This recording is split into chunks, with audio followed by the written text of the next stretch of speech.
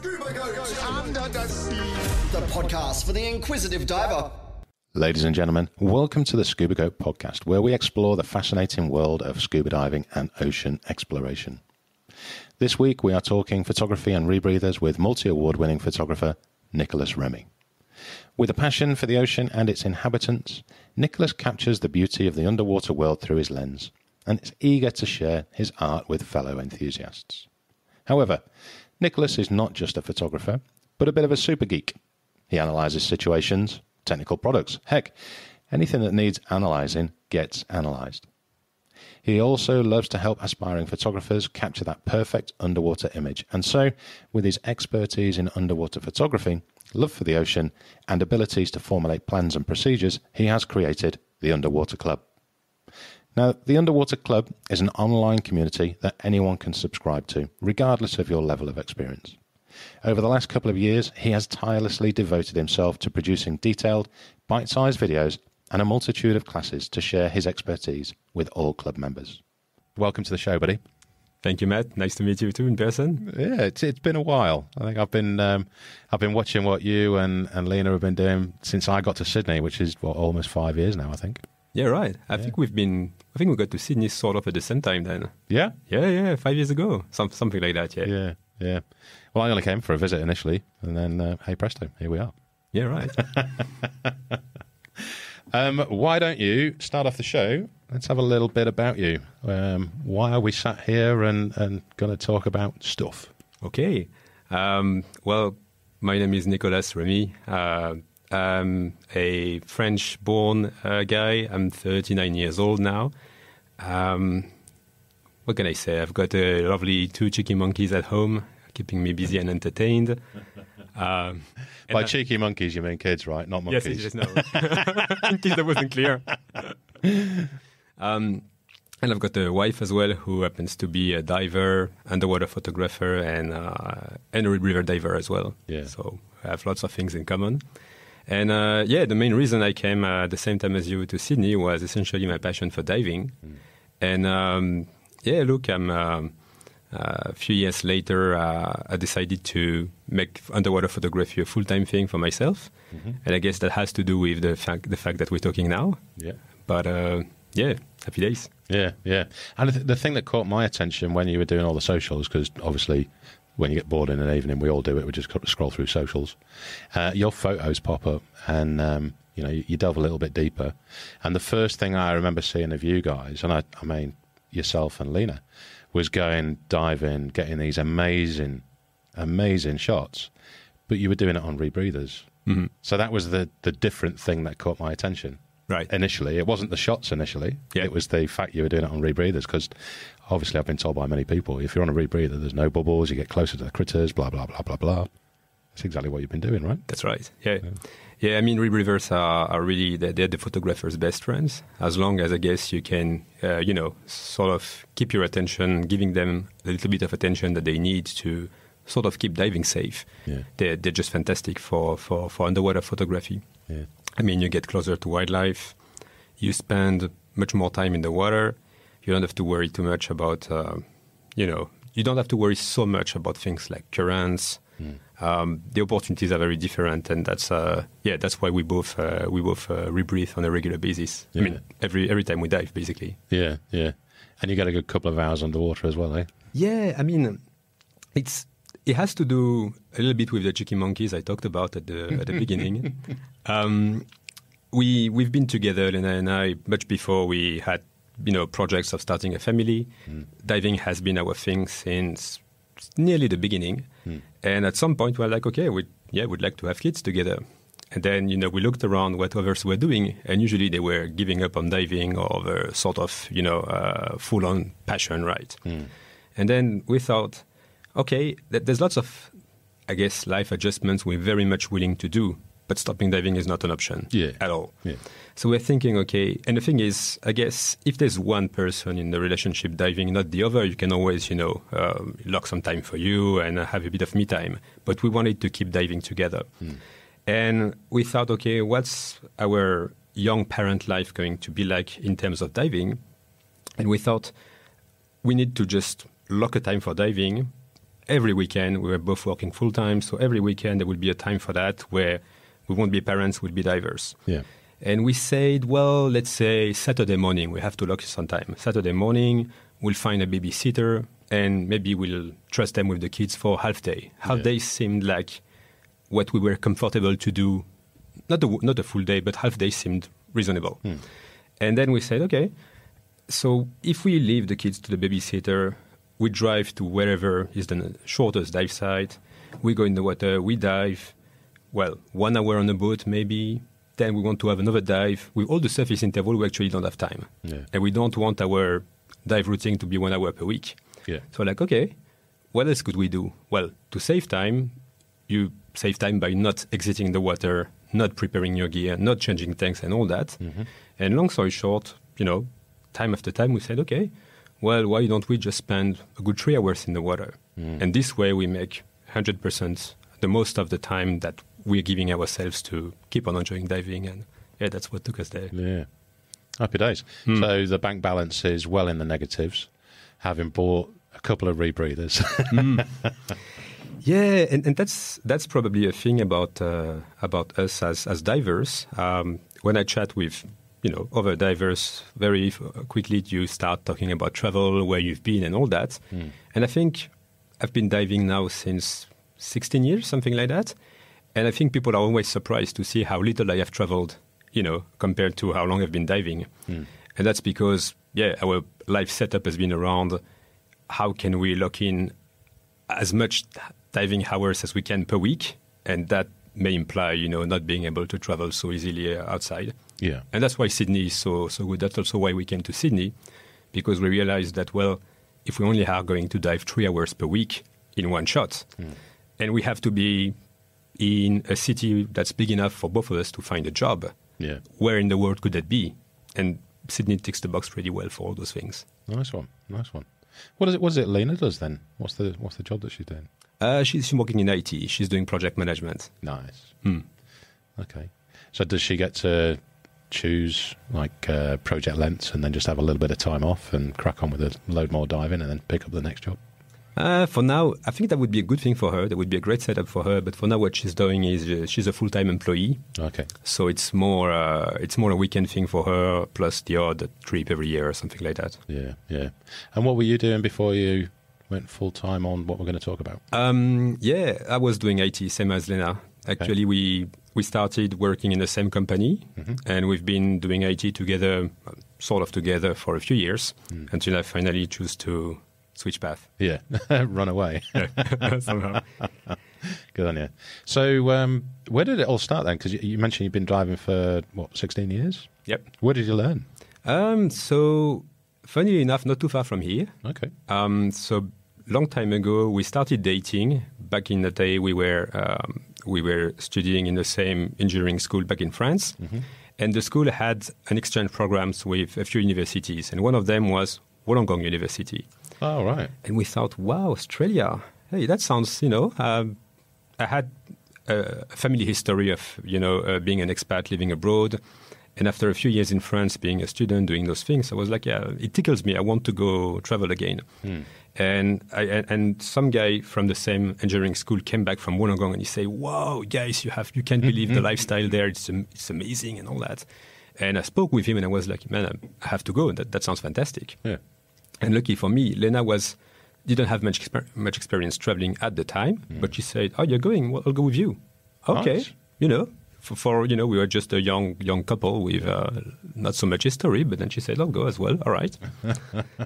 And then we jumped on a plane to Australia, and a bit before we did that, actually, she told me, "Hey, did you ever try scuba diving?" And I'm like, "No, but I've always meant to." At some point, probably. And she said, you know what, Australia apparently is pretty good for that. Like, okay. And long story short, we ended up in Wollongong. And before that, we were traveling a little bit before settling down. Yeah. And at some point on the trip, it was my birthday. And such a lovely girlfriend, she had planned a tri-dive for me. Well, I didn't know. And then we were in Kangaroo Island, and she said, hey, you know what? Tomorrow we're going to dive. We're going to meet this guy here. He's going to teach us, and we're going to dive. Brilliant. No, I was terrified. I was like, gee.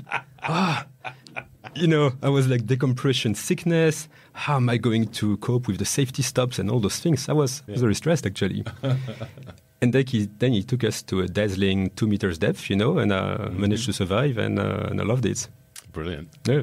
And never looked back. Never looked back. Yeah. I mean, then we went to settle down in Wollongong. We learned diving in Bass Point, not too far from here. Yeah. Loved it. Lots of diving during a year. And then we went back to France because family reasons, essentially. And then we dove essentially in the Mediterranean Sea for about 10 years until we came back here. Oh, okay. Okay. What do you see in the Med? Yeah, not much. Plenty of wrecks? Some wrecks, yeah, definitely good wrecks. The thing is, I'm sure the Med has potential to be sensational, but it's a sea that has been surrounded by so many people for a long time over history. There's been lots of overfishing, pollution at times where we didn't know better. We didn't know what we were doing. Yeah.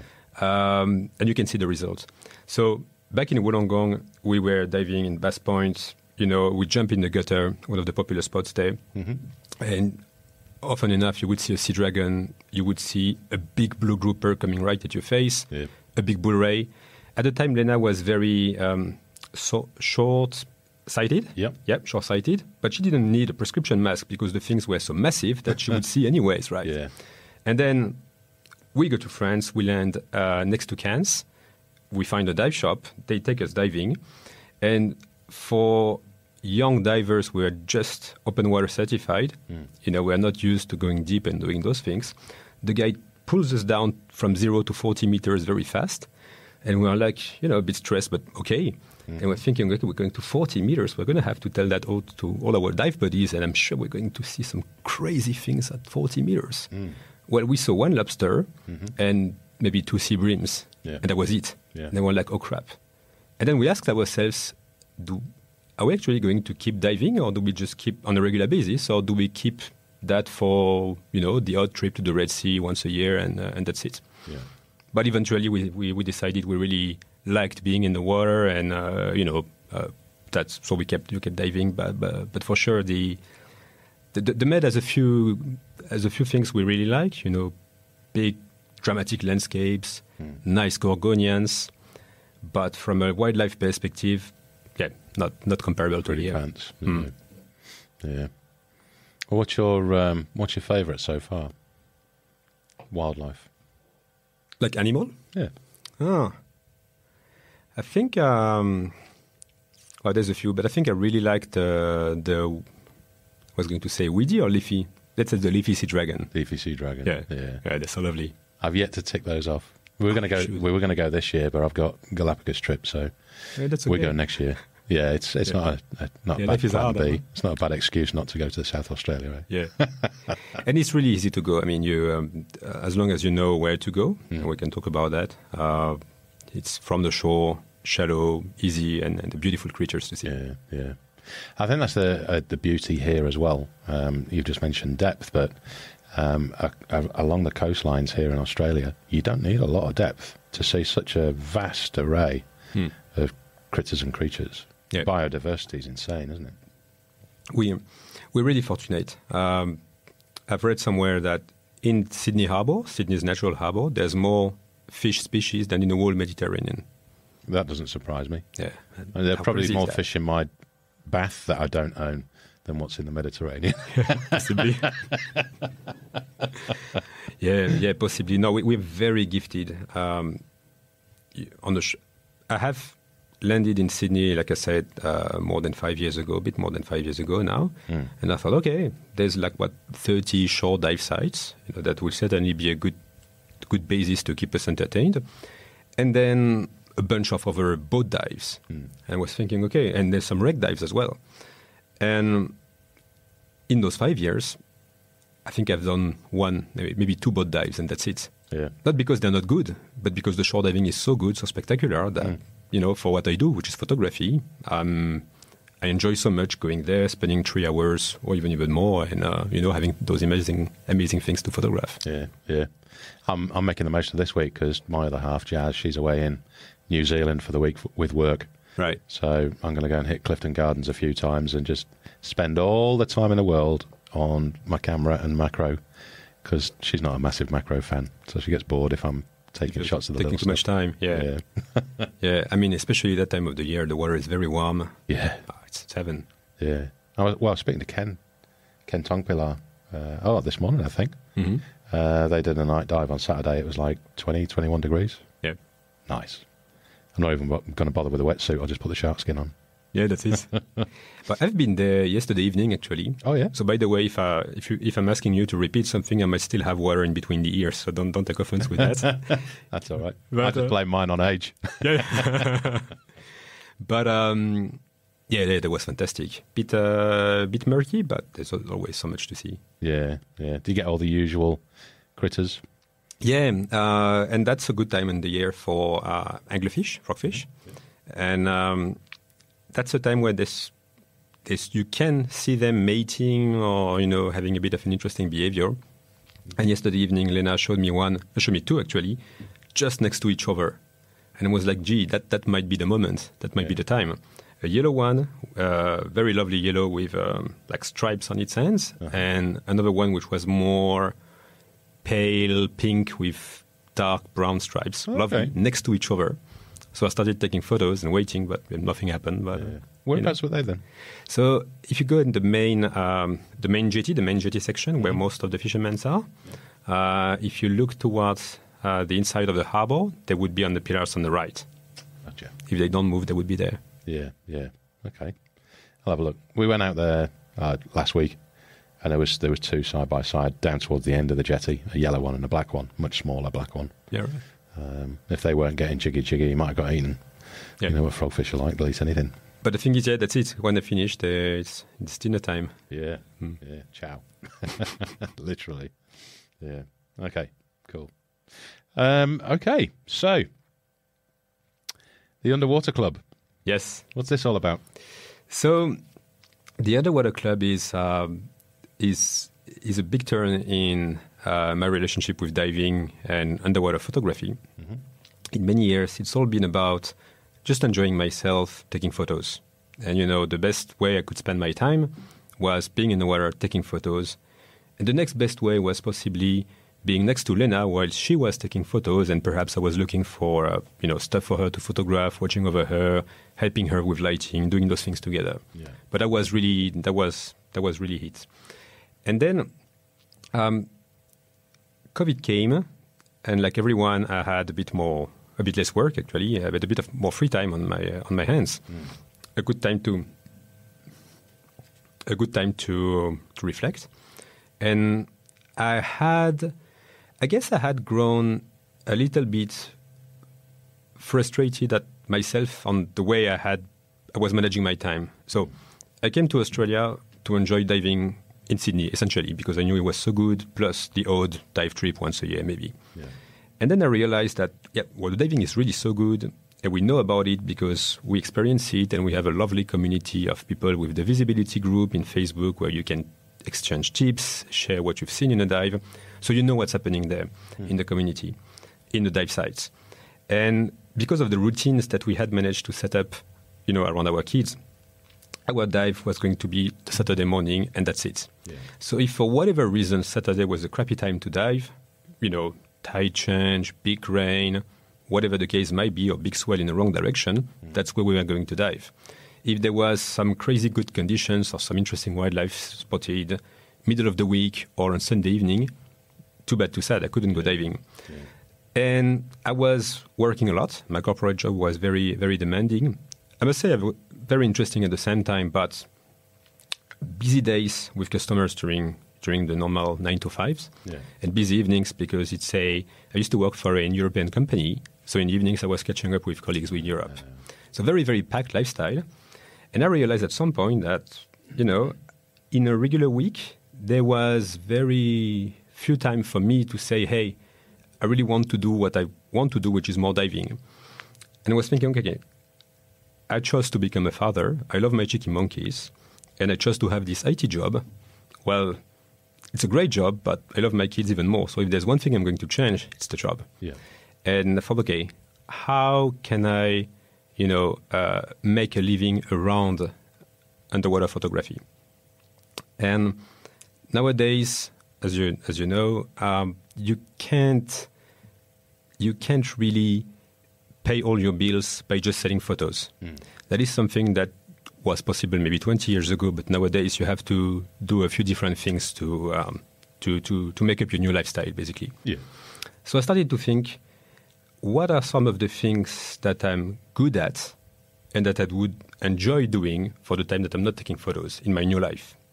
And it struck me that in all the jobs I've had during my corporate career, there was one thing in common, very different jobs, but one thing is common is that I was on a regular basis having to explain complex topics in a simple way because the person I was going to explain it to was less technical or less expert than me on the topic. Yeah.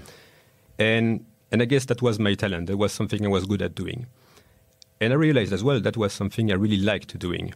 I really enjoyed that process to, be with the person, hear their questions, put myself in their shoes, and see, okay, how can I take that person with me to understanding this new thing that I need to understand?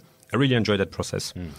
So then I told myself, well, I'm going to teach underwater photography. That's something I would enjoy doing a lot. And then came the question, and this process took quite a few months to get the final ID. But then came the question of, how am I going to teach? So, typical example, there's a few underwater photographers teaching this way. You organize a trip. You take a number of students on a trip with you. When you're on the trip, you have workshops, you have classes, you show them techniques, and you explain a few things. And that is something I'm going to do on a case-by-case basis. For example, in next January, I'm going to do that with Lembe Resort during 10 days. But that's going to be an ad hoc thing. Because I've realized that there's another way to learn underwater photography, which is essentially how I've learned, but upgraded in a way. So essentially, the observation I came to was that all the moments where I learned a lot with reading books. I'm a very analytical person, so I guess that's how I'm comfortable learning. Yeah. And I realized that all the aha moments where I realized I've improved, I've been able to master a new technique, to take better photos of this subject or in those situations, the aha moment was not underwater. Yeah. The aha moment happened at home, talking with someone in a bar, in between dives. Yeah. In the water was the time where I would test the idea that I had before. Hey, if I would put my strobe this way, I'm going to project the animal's shadows here. In doing that, I'm going to help the silhouette of the animal pop out from the background. It would be less distracting. So I had all these ideas in between dives, and then it would just be a case of practicing in the water to just test the ideas, that test my understanding was okay. And then that's how I came down to the idea of creating the Underwater Club. So the Underwater Club is, in simple terms, it's an online underwater photography school where I've put basically everything I know in terms of underwater photography in the format of essentially video lessons. And it's about to go live in a few weeks' time now. Yeah. Congratulations. A lot of hard work gone into it. Eh? Yeah. When we started, I had to, of course, I asked Lena's opinion a few times because there would be a bit of time during which he would have, to cope with me not having an income and investing my time on something else. Yeah. But she really liked the idea. The only thing is, at the beginning, I told her, okay, I'm going to do a bit of concept and design on the website, make sure I have the right components, I know how to build it. And then there will be a time where I'm going to put together these online courses. I'm going to script them, I'm going to film the videos, I'm going to edit them and all that. And then, just package it on the website, launch, and that's it. The Underwater Club is live. And I told her, the courses production, that's going to take about 5 to 6 weeks. She said, okay, that's fine. We can deal with that. Okay. It took 1.5 years. Hey, she's not divorced yet, so you must be doing something right. It's something, I think, yeah. I was very nervous the time where I hadn't, let's say, I had registered recorded the first course, and I realized I would need much more time to do the whole thing. I came to her and said, look, this is what I've been doing. This is the time, I've taken to record these first few lessons. For example, at the beginning, when we drafted the plan of the courses and the lessons, we would say, okay, there will be a lesson on, let's say, portrait photography. How do you turn, how do you move away from just an ID shot of a fish into a real portrait with character? Yeah. And I said, well, the video is probably going to be 3 minutes long. I'll script it, I'll speak quickly, and 3 minutes, that's it. And then for 3 minutes of video, you need so much and so much time to film, but that's going to be quick enough. Yeah. The video is about 15 minutes because there's actually so much to say on the topic, especially if you want the person listening to be able to, not be lost in translation or not lose track of what is being said. So I asked her, I said, do you still want to move forward? Are you still happy for me to spend, much more time in building this? And she looked at all the plan I put together, and she said, well, with everything you scripted here, there's enough to fill 2 or maybe 3 underwater photography books. So you don't write 2 or 3 books in 1 month. It does take time. So, yeah, that makes sense. Keep going. Yeah. And, thumbs up, then I went. Yeah.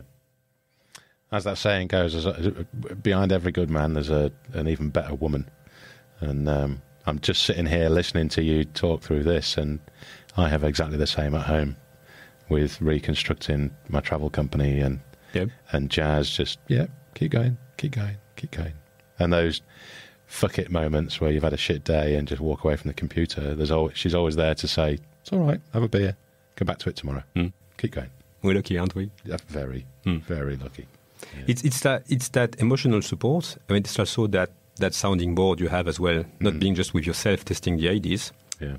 And I also have tested quite a few ideas with friends, but the thing is, with friends, people sometimes are just polite. Yes. So you don't know you're not always sure that exactly how they feel.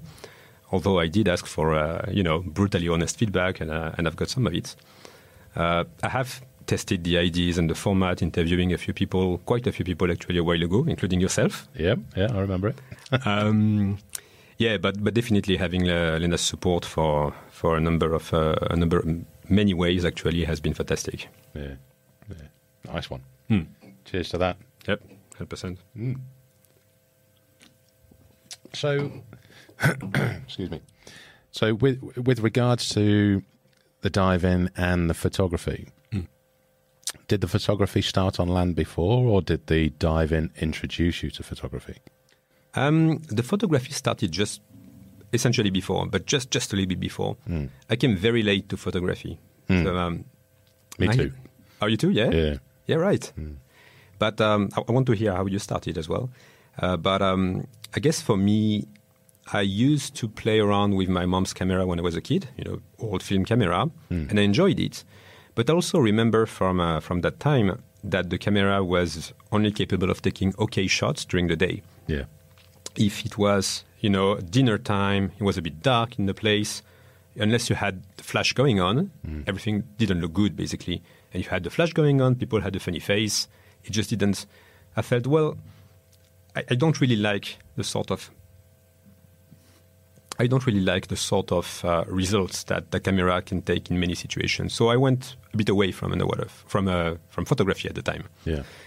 And then, I guess 1 year before we moved to Australia, as the first time as students, I stumbled upon a photography magazine in a station. I bought it out of curiosity because I was going to take the train with Lena at the time, and we didn't have smartphones, iPhones, so I was going to get bored without a magazine to read. Yeah. That time, right? Something to read. Yeah. So different. It's good to get bored sometimes. It is. It's fantastic. Yeah. But anyway, so I pulled this magazine. I can't remember why, but in France, it was the biggest photography magazine, so the most popular one. So the name meant something for me. And then I read this article, and it was about some guy at the time. It was 2006. So it was, digital SLRs were starting to become more popular and more affordable for people. And someone was doing something really interesting. He had designed a device where he could, what was it? He was going to pop a champagne bottle, and there was a device going to capture the sound of the popping and trigger a very, very fast flash that was going to freeze the motion of that champagne. The cork. Or the cork, yeah. The cork in translation. And he would be able to photograph it. And I saw this crazy photo where you have the cork frozen with the champagne coming, and the guy did something else. He did he used like a gun, not the gun with big bullets, the small one. You know what I mean? Oh, like a little pellet. Yeah, pellet gun to shoot on dices, on a few objects, and he would capture crazy motion where the pellet starts to crush on the dice. Ah, okay. So not so artistic, but very interesting technically. And I was like, gee, cameras have come a long way. That's really cool. And it was more my technical mindset that was interested in the science and in all that. So I was like, okay, that's really cool. You can really have fun with those things. And then I started reading more magazines. And I got into just the technicalities at the beginning. I was like, okay. And then I started reading the readers' courier section of the magazine where people would send photos and the journalist would critique the photos. I was like, okay, that's interesting. Oh, composition, all that. I started to get into it. But at the time, it was just land photography, but I was really getting hooked. And then Lena told me this time when we were booking our tickets to Australia, she said, hey, did you know that Australia was really good for diving? And I was like, okay. I've always been fascinated by the water. Yeah. I grew up in Africa, in a place where I was not far from the sea, but we only had big rolling waves. Yeah. So there was never a place where the water was clear for me to go snorkeling. So I've always meant all my childhood to go and see what was there, but there was no clear water for me to go. Whereabouts in Africa was that? Cameroon. Oh, really? That's a random one. How'd you end up there? My parents were working there. Okay. Yeah. So childhood in Cameroon. There was a river by the place. We in my early years we were living in the bush in the jungle. There was a nice river with nice fish going there. Sometimes a snake, sometimes a few other animals. But again, the river was murky and not very safe to swim into for other reasons as well. So crocodiles and stuff like that, right? So I've had all this childhood where I wanted to get in the water, but I couldn't. Yeah. So the only thing I could do is just, walk on the rocks, look in the puddles, be like, oh, there's a fish, there's a crab, and being excited about that. Yeah. So when she said diving, I was like, yeah, that sounds really scary, but at some point I do want to do something like that. Yeah. I do. Yeah. And I was getting hooked with land photography. And before we could go to Australia, I had an internship for 6 months working in an IT company as well in Paris back in the days. And so I was going to spend 6 months every day, 1 hour commute in the metro train. And I thought, okay, I've learned a fair bit about photography with magazines and all that. If I'm going to go diving, I might as well learn underwater photography. And then I picked the first book, a book with 150 pages of underwater photography, and I read it in the daily commute. And I was like, that's fantastic. I was really getting hooked. And I finished the first book, which was like the beginner level book. Then I bought the advanced book, and I read it as well. And I was like, wow, split shots, macro shots. And this is before getting in the water? Before getting certified, yeah. Yeah, so I was getting hooked in a very twisted way. Yeah. But by the time I got certified, I knew how to use an underwater camera. I just didn't have one. Yeah, that's the problem. What was the first one you got? It was a good one, though. It was the Nikon D300. I was so hooked. So we had a little compact camera, Lena and I, for most of our time in Australia. But then I had a side job, after the university, so I could save a bit of money. And I was clear that I wanted a proper DSLR. So I saved all that money. And then when I could finally afford it, bang, D300 and like 5 lenses. Yeah. And I was so crazy excited about, all the photography time that whenever I would go somewhere, I had a bag full of all the lenses, which is totally nonsense because there's no place where you're going to use a macro lens, a short macro lens, a long macro lens, a wide-angle lens, a fisheye lens, and a portrait lens, and a telephoto lens, right? But I was carrying the whole thing. Yeah. Sometimes I was like, gee, it's really heavy. One time we were stopping on the way back to France with Lena in Hong Kong for a few days. We had a bit of vacation in Hong Kong. And I love the town. We had fantastic time there. But then I realized that it was really hot. And I was carrying, 10 kilograms of photography gear on my backpack. Yeah. And there was not a fly. Hong Kong is very concrete, right? Yeah. There's no birds. I couldn't see much flies in the city. And then I realized, man, maybe I don't need that macro lens, those 2 macro lenses in my bag after all. Yeah. I've done the same. I've travelled with all the lenses, and you spend 2 or 3 weeks away and come back and realise you've only used one lens in the entire time that you've been away. Yeah. It's a steep learning curve, but we get there. I guess it's at the beginning when you get the hook, right? You see all those nice photos, sky photography, animals, portraits, black and white, weddings, wildlife. You see all those things, and why not do everything? But then you realize that you got to specialize somehow to get really good at something. Yeah, I've learned very quickly to think about what I'm going out to do, and there's always going to be something that you want to photograph that you've not got the right lens for, but it's better than carrying that 10 kilos. Yeah. How did you get into photography yourself? Very similar to you, to be honest. Yeah? Yeah. I didn't go balls out and spend thousands on a Nikon straight away, though. I've got a GoPro. But as a kid, I did exactly the same. My dad, he played around with photography and enjoyed it, and he had an old DSLR. And I used to play around with it a little bit. Never understood it. But every Christmas, we'd get like a disposable Polaroid or something like that in the Christmas stocking. Or one of those. I don't know. How old are you, Nicolas? 39. Okay. Do you remember the old disposable cameras that you could mount like 6 bulb flashes on the top, and when they got used, they were gone? Oh, see, I didn't have the bulbs. See, I lived in Cameroon. I got 10 years old. 10 years on you. Yeah, Cameroon. Yeah, you're not going to get them. Yeah.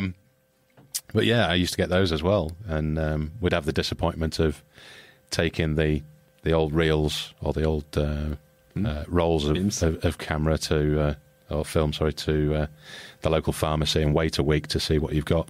Yeah. And out of 36, you'd get two photos that are okay. That's about it. Yeah. So it never really grabbed me in a great way until I started going underwater. And like I say, I got a GoPro. In fact, it was the year I left the military and went on a 6-month diving holiday on my own, just headed for Thailand. Right. And I took a GoPro with me. It was the first GoPro that I'd bought. Oh, that's when you became dive master and you started teaching, right? Yeah. I was on holiday and then just randomly got asked if I'd like to take over a dive master position eventually. And instead of going back to the UK after 6 months holiday, I thought, yeah, fuck it. I'm going to stay here. There's beers, beaches, women in bikinis, living the dream. Pad Thai, yum. Yep. But yeah, so I started with the GoPro. And then it was, it might have been 2015, 2016, something like that. I picked up a Canon G7X Mark II. Right. And that's when I started to kind of focus on what I was trying to do with it. And eventually ended up with a couple of strobes, which completely threw me off for the first God knows how long. Yeah, right. Yeah. And then about 18 months ago now, I got the Canon M6 Mark II. And that just threw me straight back into learning how to use a camera again, because you're going from a compact to a mirrorless, and everything changes. Yep. So it's the next level of complexity, right? It is, yeah. And you kind of get up to I got up to the maximum that I could do with the compact, and then thought, right, I've got to take the leap. Yep. I'm going to get a mirrorless because it's lighter and smaller, easier to carry on overseas trips, all that kind of stuff, blah, blah, blah. And stumped for that one. It's a good camera, but it put me right back into the novice group again. Yeah. I remember when I finally got my D300, my first DSLR, the thing we had before was like, back at the time, it was popular type of camera. It was called a bridge camera. So it's like a compact with a very big zoom lens, basically. Okay. And it was very easy to use. You would see what you're shooting, basically, like on a compact camera. Like on a compact camera. And the day I started using the DSLR, I was like, gee, there's a steep learning curve. But same thing with your mirrorless cameras. Those things have so many options. You can do everything manually. Yeah. But until you figure out those options and they become like second nature, that you're familiar with them, well, you're going to miss shots. You're going to be having to practice a lot before you get the full potential, basically. Yeah, yeah. I've kind of, I've got I think I'm about 70% of the way with a wide angle. Mm-hmm. And I'm still way below 50% of the way with a macro. Yeah, right. So, that's why I'm going to go and do a couple of dives this week and just focus on the macro and play around with the strobe positionings and the camera settings and all that kind of stuff. Clifton Gardens would be a good place for practicing those skills, because if you'll have to position the strobes in a way that you get your subject, not too much of the water around it to get clear photos and all that. So it's a good... When you dive in a lovely tropical place, you go to Bali, for example, you don't have to position your strobe so perfectly. As long as you get some light on the subject, you're good to go, basically. Yeah. You go to Clifton Gardens, well, getting the light isn't just one thing. Then you want to minimize how much backscatter you've got, and that definitely is a good way to sharpen your skills. Definitely, yeah. But then, doing that in Clifton Gardens, next time you go to Bali or God knows where, tropical, Galapagos and places like that, you're going to take fantastic shots. Yes, hopefully. Otherwise, it's a very expensive, wasted trip. Yes. Well, if you want to double up on the learnings, the Underwater Club is coming in soon. Yeah.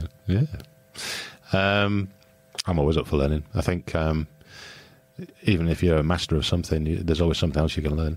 There is, and there's two things I've noticed, not only with my way of learning, but with chatting with friends that have divers, photographers as well, is when you don't practice some skills for a while, it just goes away. I mean, it doesn't go really away, but it wears out a little bit. It does. And I find myself, even when I was learning everything by books, if, let's say, I was doing macro for a long time at home because there was only macro to shoot, and then I was going on a trip where I might see manta rays or big rec, big wide angle, I would go back to my book and I would relearn, basically, or refresh whatever I learned I knew before, basically, from the last trip. Yeah. And that's one of the things I like with the Underwater Club, is that I think lots of people are doing, infrequent diving, or infrequent in the sense that they will go in a tropical destination once in a year, twice in a year maybe. And I think having the option, to go back to your courses, go back to your learning when you need it, I think is going to be pretty handy in those cases. So have you structured the delivery? How many videos are there? How many different levels? What kind of people is it targeting? I've got in total about 40 lessons. 40? Yes. Fucking hell, you have been busy, haven't you? I've been busy. But 40, each of the lesson is split into smaller videos as well. Okay. So how many? I think more than 100 in total, probably. Okay. But the reason for that is, well, first of all, underwater photography is complex and a wide topic, as you know. And the other thing is I wanted to make sure that the videos would be, the knowledge would be able, you would be able to consume it in a bite-sized format. So if you're at home, after days of work, you're in your couch, you have time, you want to spend 1 hour learning underwater photography, pop your TV open the Underwater Club on your phone, AirPlay, and you're watching on a big screen, you're relaxing. Yeah. But if you're on the daily commute and you just have 10 minutes of your time, then most of the time the subsections of a lesson are less than 10 minutes long. Yeah. So there's always a time where you can spend a few minutes. If you have a few minutes to spare, that's time you can spend learning or practicing underwater photography. So that's about the volume of the content and the way I've structured it, the way I've diced it in pieces. In terms of structure, I asked myself a lot of questions about what's the right way to present underwater photography, and I think that there is not one way. I think there's various ways you can learn. Some people will start with macro. Some people will go wide angle. Some people will not use a strobe or a video light at all for years because maybe they shoot very close to the surface. Some people, there's various learning paths. And the way I've presented it then is to say there's a map. The lessons are presented as a map. So you're looking, it's a mind map basically, where you can see themes. So a theme might be wide angle. A theme might be lighting as a skill, underwater lighting. Another one might be the equipment, the photography equipment. And within those themes, you can see with the lessons positions on the map how they relate to each other. So for example, before you start learning about how to turn a fish ID shot into an actual portrait with character, you might want to learn how to position your strobes. And you might ask yourself, hey, do I want to use one strobe or two strobes? So the lessons are arranged on the mind map in a way that tells you that you probably want to have those skills before, but you don't have to, because perhaps you know some of those things, or you just want straight to understand what are the artistic considerations in making a portrait, as opposed to the technicalities of, hey, one strobe, two strobes, how to position the strobes. So I really wanted to organize it in a way that no one feels they have to go in a special order, but they see the map. The map is clickable, so you can click and have a pop-up telling you, hey, this is what it is about. And then if you click, you have more details about the content. You know exactly what you're going to learn. You have guidance on whether you should know this piece of information before taking this lesson to make the most of it or not. And this is a freely, I would say, navigable. Free-flowing. It's free-flowing, Yeah. It sounds fantastic. Thank you. Quite frankly. I've not seen it yet, but it sounds fantastic. I'm a very visual learner. Yeah. And that kind of mapping, I would say, excites me over the idea of having chapter, sub-chapter. And the list. Watch this, watch this, watch this. 100%. Yeah. I think for learners like you, I'm the same. And I think most people benefit from having a visual layout of how the concepts connect to each other, the mind map really, to say, okay, because when you start, you're like, hey, I'm a diver, I want to learn photography. You don't know what you don't know. Yeah. You know, how do you know that? How would you know that? There are specific skill sets and techniques and best practices in working with a model. You see beautiful photos of a wreck with a model looking positioned in the right place with their legs straight and all that. If you don't know any better, you're like, well, that person must have just been taking photos of a diver passing by.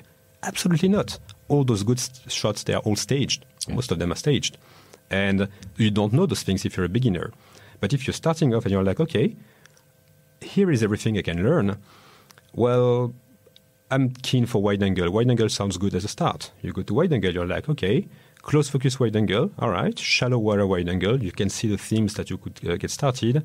There's a lesson for camera settings for wide angle if you just want a bit of technical guidance on the settings that would work well. And then you're like, working with a model. There is such a thing. You have to work with the model. Interesting. What is it about? You go there and then you realize that there's hand signals. There is best practice in how the model position themselves, what they wear, where they look, and all those things. Yeah, yeah. How many hours do you think you've put into this in a year and a half? The thing is, I don't think I know too much. Basically, I think I'm at 30 minutes of work for 1 minute of video, and I've got 16 hours of video in total. Holy shit. Yeah. And that's just the beginning. Yeah. Because people joining the Underwater Club as becoming members will also have access to monthly webinars where we get together, we talk about particular topic, we dive into some techniques, we exchange, we do things like that. So that there's going to be more, let's say, more video content. Yeah. And I really want to make it something that lives. For example, because there are especially technical aspects, but not only, that are going to become, things are going to change. So for example, there is a course where it's all about photography equipments. So I cover basically every single bit of kit that you might find in an underwater photographer's bag. Because again, you don't know what you don't know. Why would someone need a focus light? Yeah. What would they have arms? What do they need floats for? And all those things. So I cover all those bits. In each and every lesson, I explain what are the specs that you find in one of those things, like a strobe, for example. What are the important ones, so that, you know, as a consumer, as a photographer, you're equipped to decide what's important when you're going to buy your strobe. And what I was saying again? Talking about equipment. Yeah. we were talking about the add-ons. So you're going to have the monthly webinars and stuff like that. Yeah, correct. And in one of those lessons, I'm talking about cameras. So I'm going through the various types of cameras that you might use for underwater photography, your GoPro, your compact, your DSLR, your mirrorless. And I'm comparing them side by side for the various, let's say, criteria, autofocus, image quality, things like that. And I'm saying, for example, as of today, for underwater photography, DSLRs have an advantage over mirrorless for such and such things. But I know very well that next year I might record the video again to say something different because the technology is catching up. Yeah. So this is a big body of knowledge, but I'm going to make it to evolve it as well over time. Yeah. I mean, people they've got to give allowance for the advance of technology because no one can keep up with it. It's so fucking fast. Yeah. Interesting. Yeah. Very interesting. So you mentioned that the Underwater Club is going to be a membership. So is it subscription-based? Yes, it's going to be subscription-based because I thought about different models, different ways of doing it. But I really think that as you want the knowledge to stick, as the sort of photos that you are going to take over time are going to change when you travel, you need to be able to go back to the knowledge and the learnings. And so that's the way people basically get access to the content. They become members. This gives them access to the courses, and they become part of a community as well. Yeah. So they get access to the monthly webinar. And there is also something very close to my heart as part of the Underwater Club that will be for members. There is a dedicated members forum where we exchange about photography. But I want to do it in a very specific way. I want this to be a place where we're going to give each other constructive feedback on our photography. Because I think that is a massive, massive, massive way to progress. Yes. And so that would be something very, very important. At the beginning, I would probably myself be doing most of the feedbacks. So today I do it in a one-to-one basis. Someone can hire me for a 1 hour, 2 hour coaching session where we talk about underwater photography. Yeah. But I think there's a lot of learning that can be had from reading a constructive critique of someone else's photos by first person. So there will be that component. But I also want over time to take on board other members of the club with me to become to formulate critique themselves. Yeah. Because I think even if you're very beginner in underwater photography, of course the critique, if it's given from a place of care with respect, it's perfect, it's very useful. But if you're a very experienced photographer yourself, spending the time to formulate a constructive critique onto someone else's photos is also a great way to keep on learning. Yes. And I think that's going to be a very beneficial, like a virtuous circle that would be taking place between members. Yeah. I think that benefit is circular as well, because a lot of people are too overcritical of their own shots. Yes. So being able to critique other people's work and then hear honest and open opinions of their work rather than, yeah, that's good, Matt. Yes. And just make you rethink and reevaluate, actually, I'm a little bit better than what I thought I was. Yeah. Yeah, it's too easy when you get hang on to the technicalities to see the defects, to say,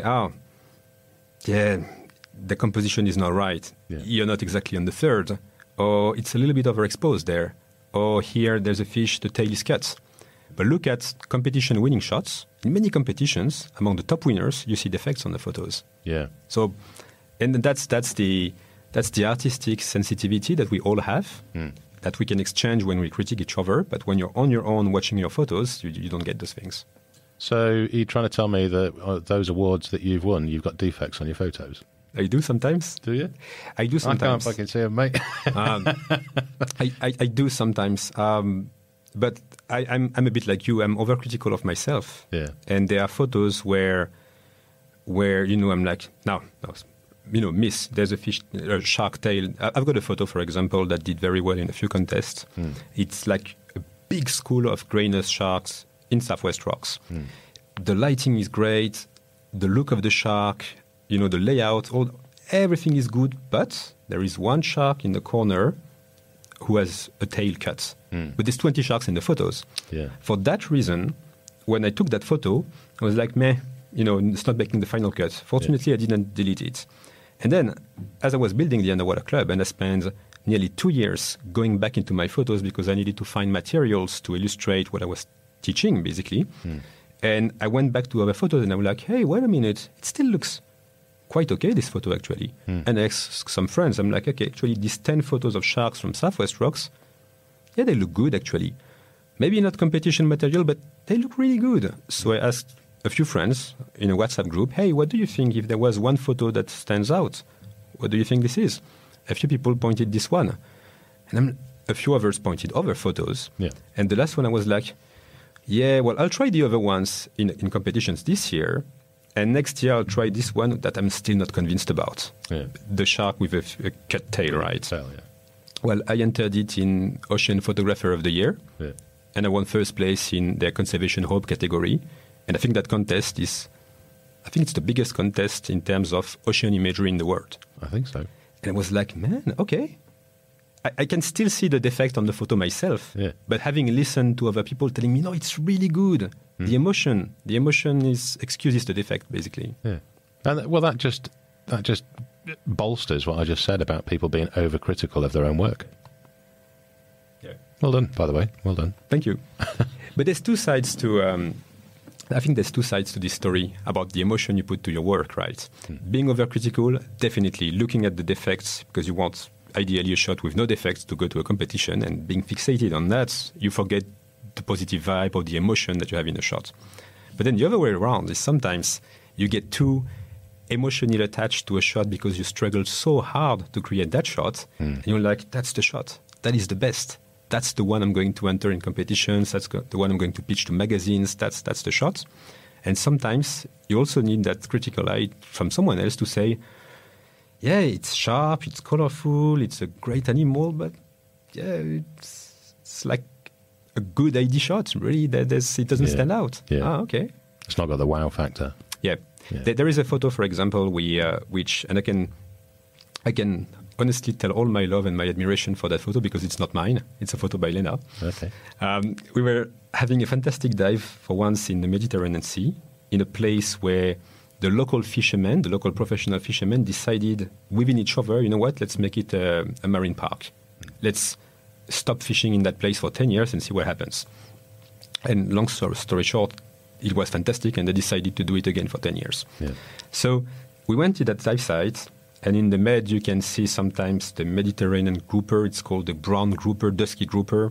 Very iconic fish from the med. Iconic because it's been overfished. It's like a puppy coming to sea underwater. So at the time when people didn't know better, they were just spearfishing it to extinction. Yeah. So now you see more of them because they've been protected for a few years. But long story short, if I can make long story short, I'm not sure about that. That's all right. We've got all the time in the world. Okay. We go to this dive site, and at some point, oh man, that was memorable. At some point, we see two Mediterranean groupers, two big ones. They were males, because they become males at the end of their life as they grow. And they were doing something I never saw. Usually because there must still be a fair bit of poaching happening, even though they're protected, they tend to stay a bit away from you. Okay. With rebreathers, not so much. But with regular divers, they do take their distances. In that place, though, they couldn't care less about the divers. They were hammering each other. So basically, the two groupers, they were fighting. From a distance, when you look at the photo, you could think that they are kissing, but they're certainly not. They're fighting head on head. And you could hear the noise in the water, bang, bang. And you could see the fish scales pop. Crazy action. And Lena was holding the camera that day. She was taking photos. I was just, either enjoying myself pointing critters or being a model. Yeah. And when I saw the action, you never know how long it's going to last for. So you have to get the shot. And I saw the action. I saw where I was. I'm like, there is no way I'm going to be able to swim out before she takes the shot. Yeah. She will have half of my body in the shot. So I said, okay, well, what's the other option is that I go in there and I position myself perfectly. I make sure I look in the right place. I do all these things right. And that's what I did.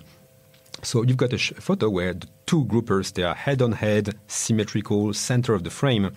And I'm coming in the middle, slightly sideways, and I look right in the middle of the fight. Yeah. Perfect position, all that.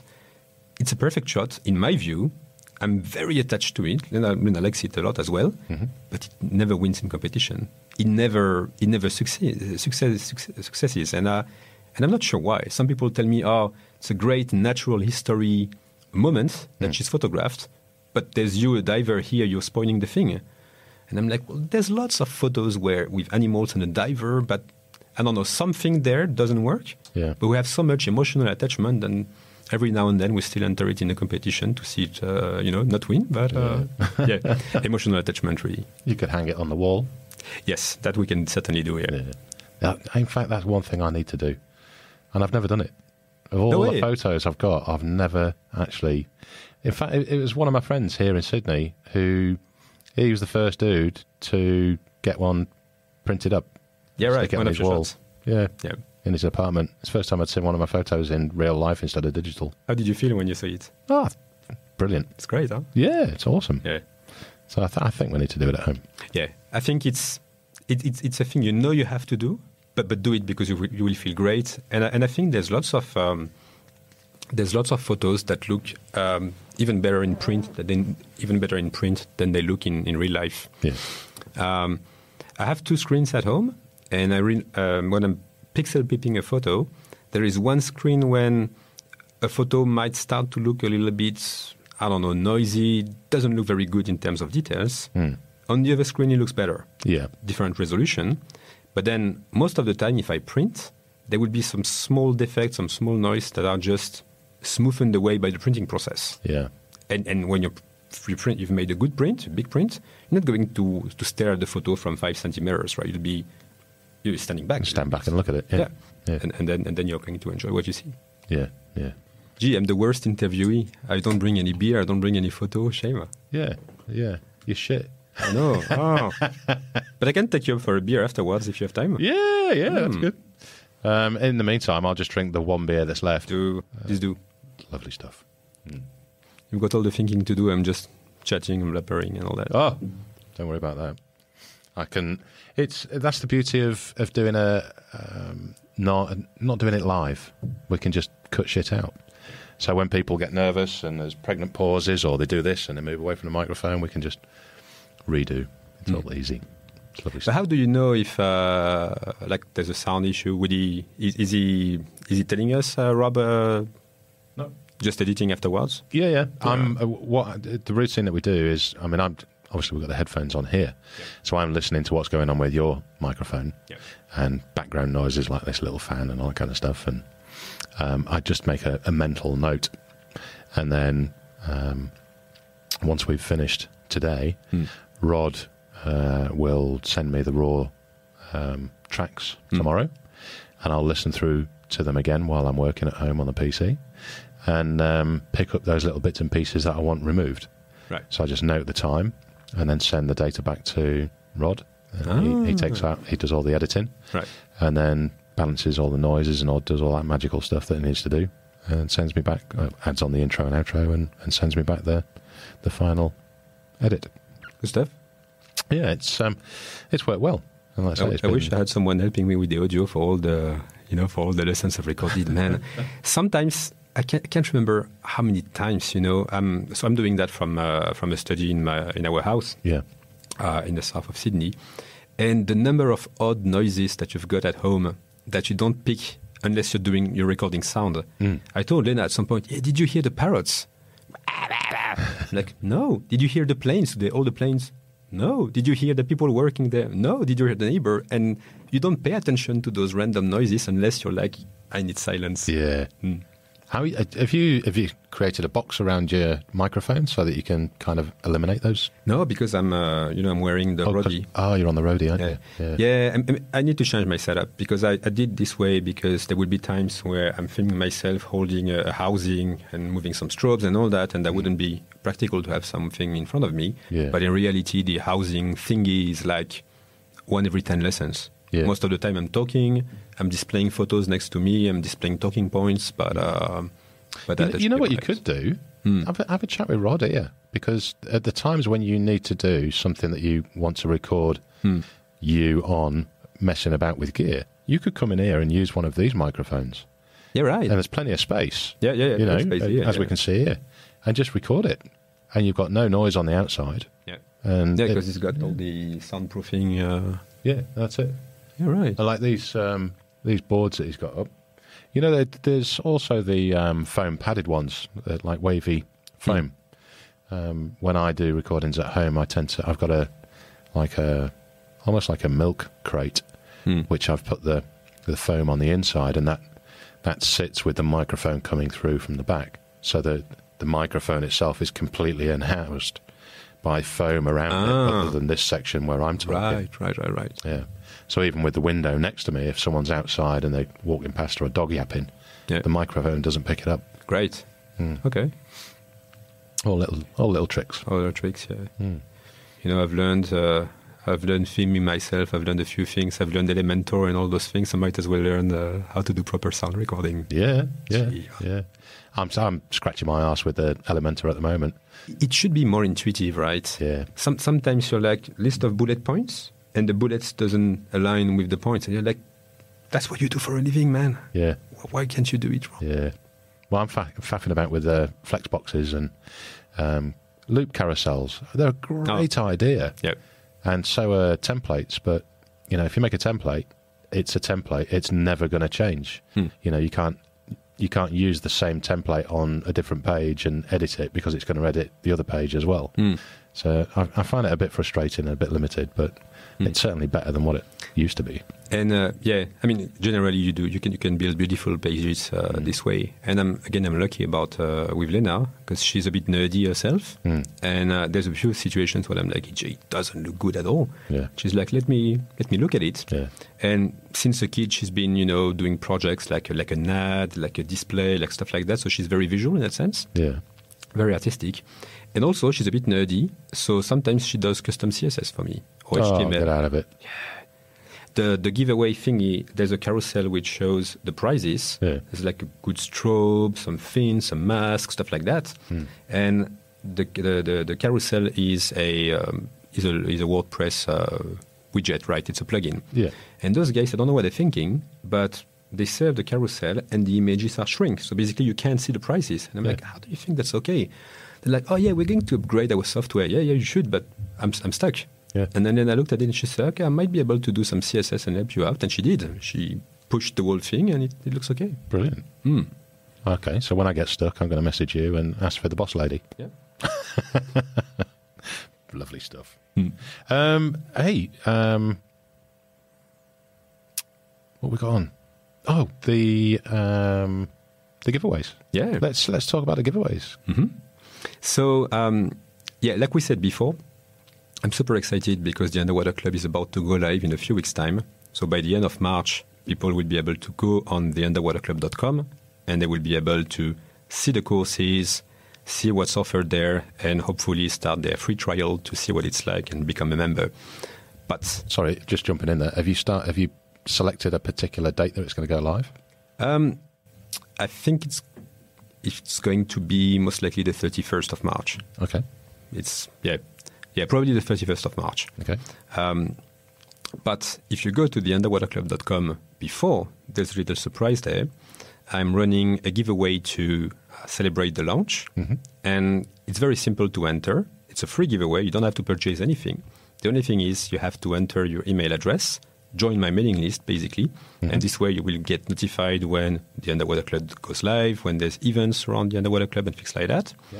And there's quite a few nice prizes for underwater photographers, at least these are things that would appeal to underwater photographers. Are we allowed to say what the prizes are? 100%, yeah. Go for it. Yeah. So the top prize of the giveaway is a wonderful premium top-range Retra Flash Pro X strobe. So Retra is a European-based company. They manufacture top-quality underwater strobes, so underwater flashes. And I myself have been using almost exclusively a pair of their flashes, 2 Retra Flash Pro, for the last 2 years. Okay. Most of the awards I'm winning with underwater photos have been using these 2 strobes, basically. And nearly jealous of whoever is going to win the prize because the strobe that Retro is sponsoring for this giveaway is actually even better. Yeah. It's the X version, so it's basically the strobe I use myself, but with an upgrade in terms of, I think it recycles 20% quicker. There's a few nice things like that. Okay. But the quality of light is fantastic. It's powerful. There's a range of accessories you can fit onto the strobe when you want to go in Clifton Gardens, do a bit of snooting. Mm-hmm. You can focus the light. You can do lots of things around the light. So it's a fantastic strobe. What do they retail at? I think it's like nearly $2,000, nearly $2,000 one strobe. Holy shit! Yeah. So this is a giveaway. It's a giveaway. It's for free. Sign me up. Pretty big price. So can I put in my 15 email addresses? Yeah, you're supposed to put one. But what you can do though, is you put your email, and that gives you a one free entry to the giveaway. I'm asking a little questions to whomever wants to answer about what sort of camera they're using for underwater photography. Yep. If you answer that question, you get a second entry. And then if you share the giveaway by email or by Facebook, you'll have your own private link with friends, and you get some friends to sign up through your link. Yep. For each friend you recruit, you get an extra entry. That's awesome. So if you share a few people, then if you're a bit active with that, you increase your chances dramatically. I need the link then, because I've got quite a few people. Yeah, I'm sure. So theunderwaterclub.com. Yeah. And yeah, that's pretty much it. Okay. So that's the first prize. But then the second prize is, so basically with the prizes, what I did is I went to potential sponsors and I decided to approach sponsors that manufacture the gear that I use myself, because I wanted people to win items that I'm sure are excellent for an underwater photographer. Yeah. So the second prize is a pair of fins. So these are the Mares 70 Quattro Plus fins. Oh, yes. You know them, right? Yeah, that's my second set. Yeah. Yeah. I think someone told me that these fins, they are like probably the most popular fins. I don't know if it's on the planet. I don't want to make big statements like that. But basically, if you go to a popular dive destination, you see dive masters diving a lot, doing 500 dives a year. That's the sort of things they're using because they're so durable, right? Yeah. I love them personally because as a photographer, I need to do flutter kicks sometimes if I really want to dash through a current. But if I go diving in Clifton Gardens or in very mucky places like that, I do frog kick so that I glide over the water and I don't stir up all the bottom and waste the visibility and all that. Yeah. And those fins are excellent for both that sort of thing. So I think they're really good. So that's the second prize. Then we've got a €200 voucher to use on a Retro online shop. So if you don't get the strobe, but you still want to buy one or you want some accessories for your strobe, you can use that as well. And then we've got a mask, a Mares mask, the Ultra Liquid Skin Vision Mask. Oh, they're super comfortable, aren't they? Oh, that's the one I use now. Really? And that's the first mask I can use without any leak, even if I forget to shave. My previous mask, if it wasn't perfectly shaved, I was a mess. And as I'm doing very, very long dives, like 3 hours, 4 hours, I can't have a leaking mask. That's so uncomfortable. And this one doesn't leak, and it's very wide vision as well. So good for finding your subject, finding your whatever accessories you've clipped on your BCD and stuff like that. Yeah. And the last prize is a beautiful The Underwater Club T-shirt, the same I'm wearing today. Yes. Very good, sir. Very good. So everyone who's listening in, theunderwaterclub.com. All right, we'll repeat that. We'll put it in the show notes as well. Right, thanks. And smash that out the park. 31st of March. So you're hopefully going to be very busy from April onwards. Yes, I think so. I'll be actually traveling at the same time because it's going to be a busy month for me. At the end of the month, I'm going to ADEX in Singapore. Yep. Which is the time that we're launching the Underwater Club as well. Okay. So, but fortunately, as you know, there's not only me working on this. So Lena is going to help me with administrating the site if I'm busy doing something at ADEX. And then the month of April will be very interesting. I can't wait to have people go there, experience it. There's a trial that you can enter for free. You can start for free when the club is live. So you can access everything for 7 days without having to pay. Yeah. And this way you can test that my style of teaching, the formats of the video, the pace, everything feels right, Yeah. And then if you're comfortable, then you stay and then you become a member.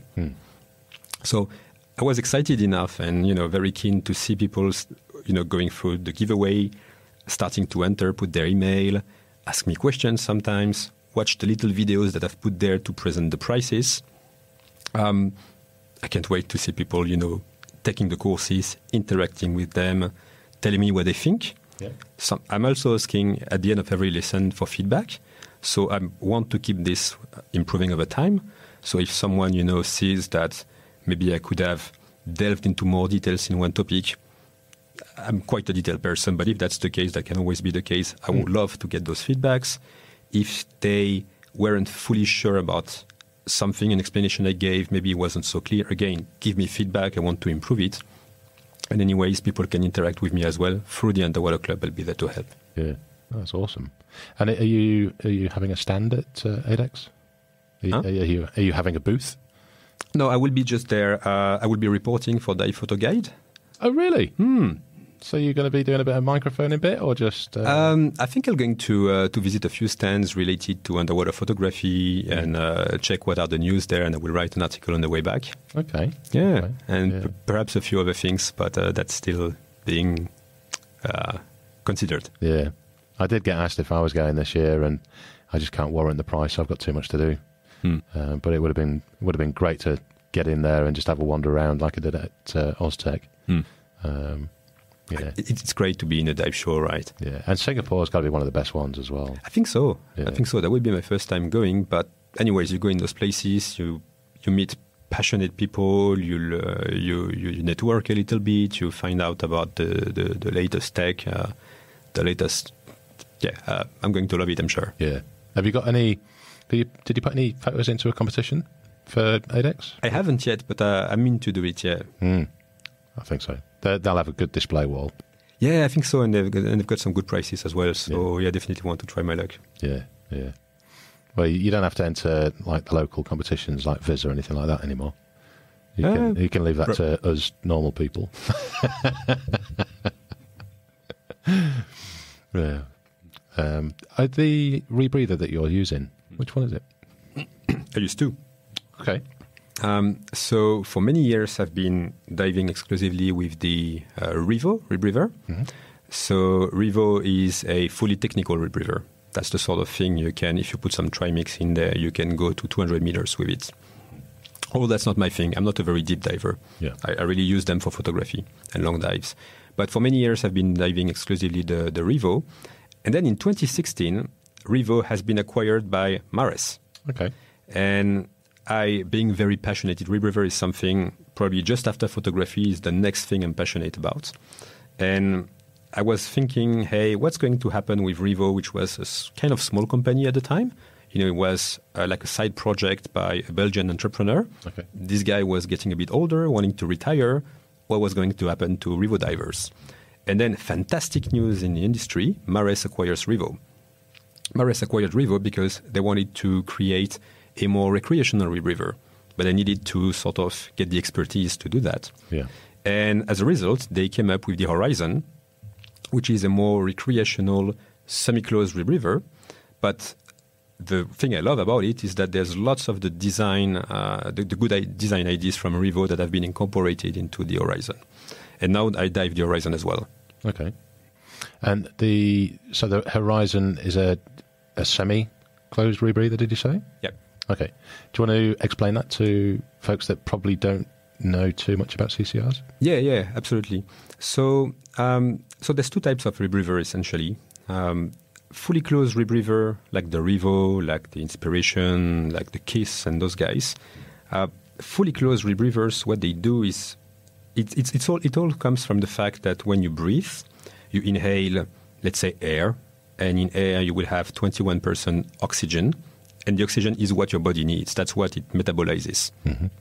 When you exhale, there's still lots of oxygen left in the gas that you're going to blow in the bubbles. Let's say if you had 21%, there would be maybe 17, 16% left. Yeah.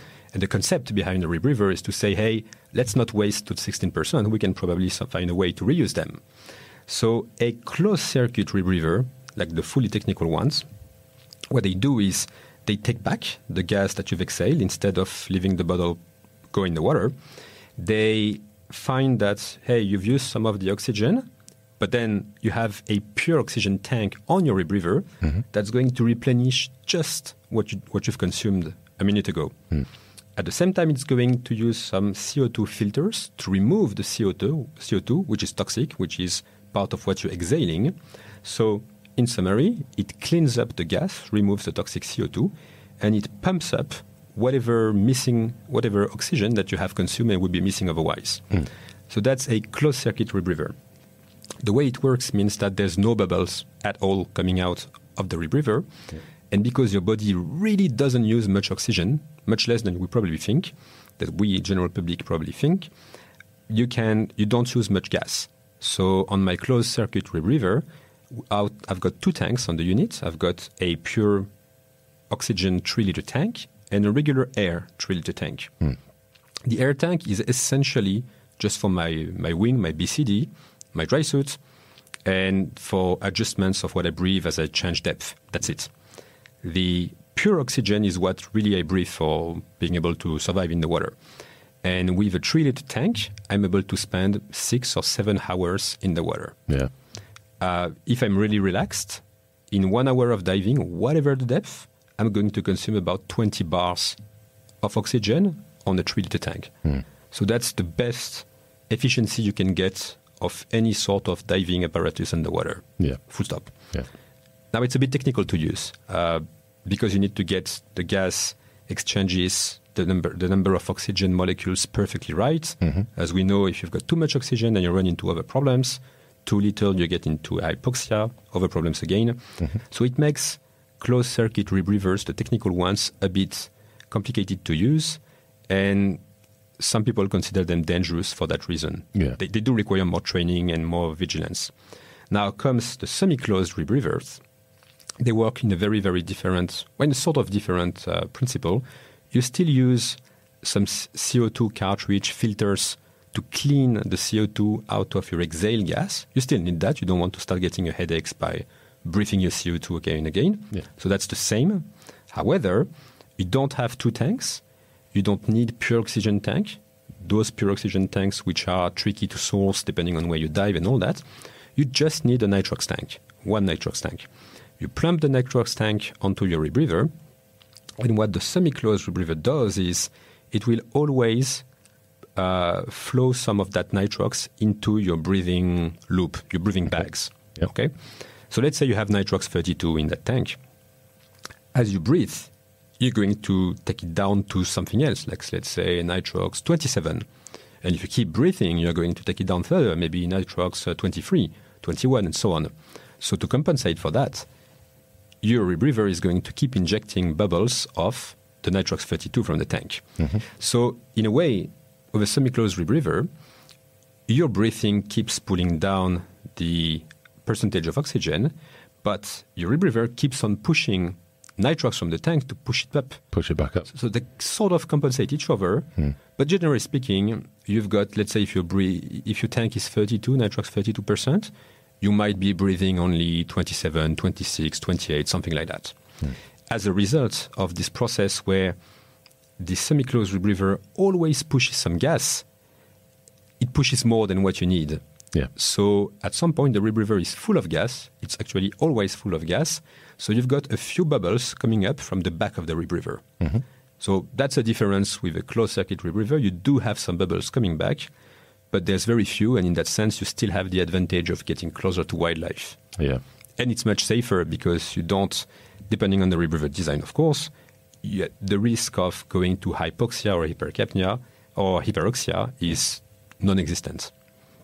Yeah. And what's your bottom times like on the semi-closed then, in comparison to the full CCR? So that depends more on depth and on the size of the tank. So my longest dive on the CCR was 4 hours 30 minutes, and I still have plenty of gas in my tanks.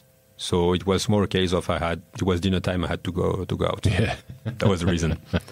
Lovely dive. And that was with the Sea Dragons in Adelaide, by the way. Oh, nice. Oh, lovely place. Lovely dive. Yeah. Anyways. With the semi-closed, with the Horizon I'm diving now, it basically depends how close you want the the gas that you're breathing to be to what you have in the tank. So if you have nitrox 32 in the tank and you say, hey, I really want to breathe at least 28, it's going to use lots of bubbles to keep you that up. If you say, that's fine, I'm going pretty shallow, I'm happy with nitrox 25, then there's going to be very few bubbles going there to give you that 25. Yeah. So long story short, if I'm shore diving in Sydney, which is between 5 to 20 meters depth most of the time, out of a 7-liter steel tank, I can do 3 hours and a half on a semi-closed rebreather. Yeah. Nice. It's pretty good. Yeah. And retail-wise, what's the difference in price between the two units? It's, roughly, okay. So for the Mares units that I know best, the Revo, I think brand new, might cost you up to 15 grand now. If you take all the options, there are options there. But the one I dive would be new 15 grand. Yeah. The Horizon, I think this is 7 to 8 grand, something like that. Okay. So it's meant to be much more affordable. Yeah. And the interesting thing as well is, because Mares is really going full on with this rebreather, this is something they believe in, and they're making all efforts to try and make it something wide that spreads and gets lots of support. There's quite a few dive shops now within Australia that have signed up for being part of the Horizon dealership, basically. And as a result, if I was flying to Brisbane to go diving on Stradi, which is a fantastic place, by the way, for manta rays, don't have to go to Maldives. They're in Brisbane, basically. Yeah. There's a dive center there. They do rebreathers, they do Horizon, and I can rent a rebreather from them. I can rent a Horizon, don't have to travel with mine. Right. Perfect. Yeah, that makes sense. When's your next trip? When's your next dive trip away? I haven't planned it, actually. I mean, ADEX is just going to be the show and meeting people. Yeah. The thing is, I'm very, very fortunate to say that I'm going to become an Australian citizen soon. Hey, congratulations. Yeah. Thank you. No, I'm so happy. I'm so excited, and Lena and the kids as well. Yeah. But the thing is, we don't know yet when is going to be the ceremony, the citizenship, where you pledge your loyalty to Australia and all that. Yeah. And I think once I have the ceremony, there will be a few weeks for me to wait to get a passport. Yeah. And until I have the passport, I cannot go out of Australia, because otherwise I cannot come back. Really? Yeah. But are you on PR now, though? Are you on permanent residency now? I am. Yeah. But from the time I become a citizen, even if I don't have a passport yet, I cannot have a PR visa anymore, because I'm a citizen. Yeah. So I cannot go back into the country. Oh, shit. Yeah. Because I'm a little way behind you. We're just, I'm on PR, but probably 18 months, maybe a bit more behind you. It's going to be a couple of years before I get my citizenship and blue passport. But I didn't know that bit. Yeah, think about it. There will be a few months where you can't really go out of the country. I mean, you would risk it. When I booked my trip to ADEX, I was taking a risk, because normally they give you an email 1 month before the actual ceremony, and I booked ADEX 5 weeks before. So I was like, gee, if in the next 7 days they tell me that's your ceremony, what do I do? But they haven't, so I should be fine. But yeah, long story short, I'm not going to book any overseas trip in the next few weeks. Yeah. No, that makes sense. Hey, let's get these questions out. Yay. Where's me? I've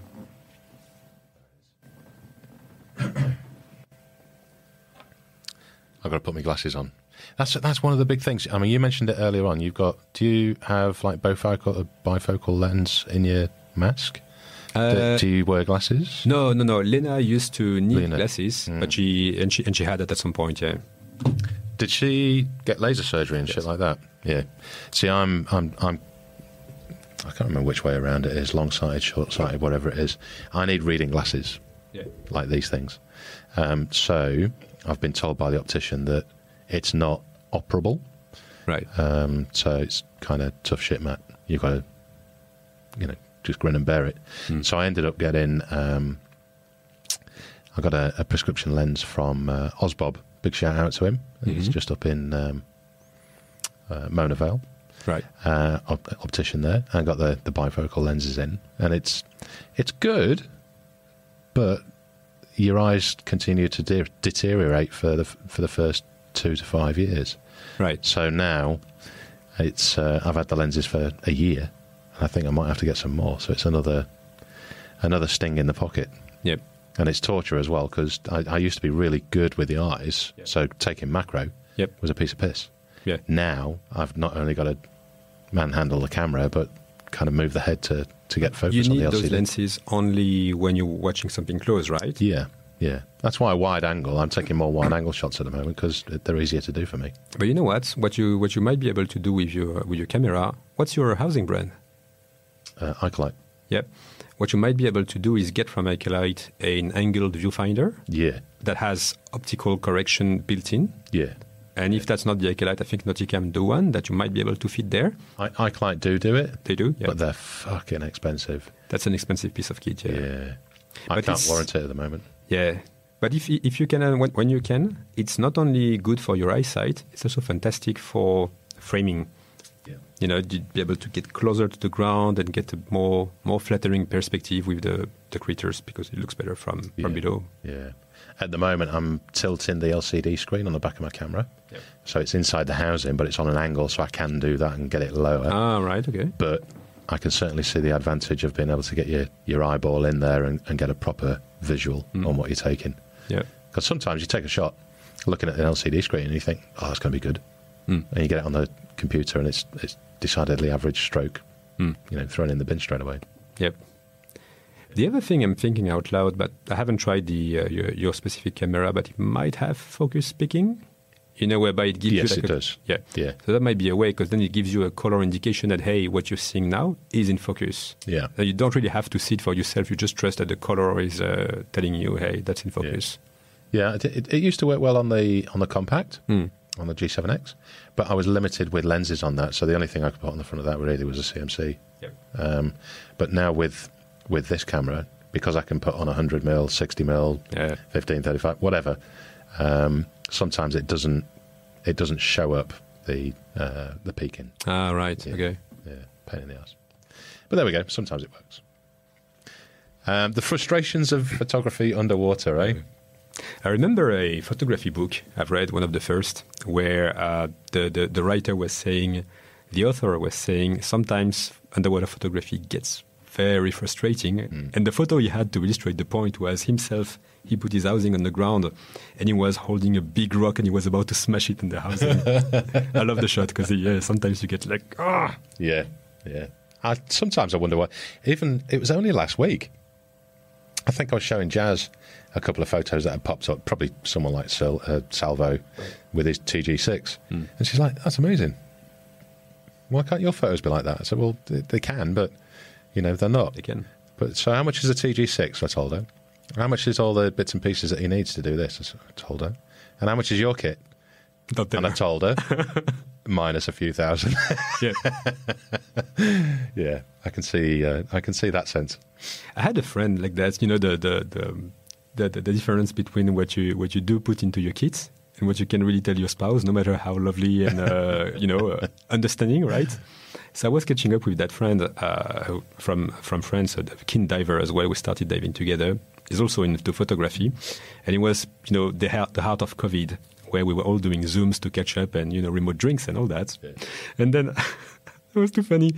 I could see his face, and we were chatting, and he was like in the foreground. In the background, his daughters were doing their thing, and I didn't see, but his wife was walking in the background. And then I'm like, "Hey, so what about this new housing that you bought and I've seen on Facebook? That sounds like some pretty good pricey piece of kit, Yeah.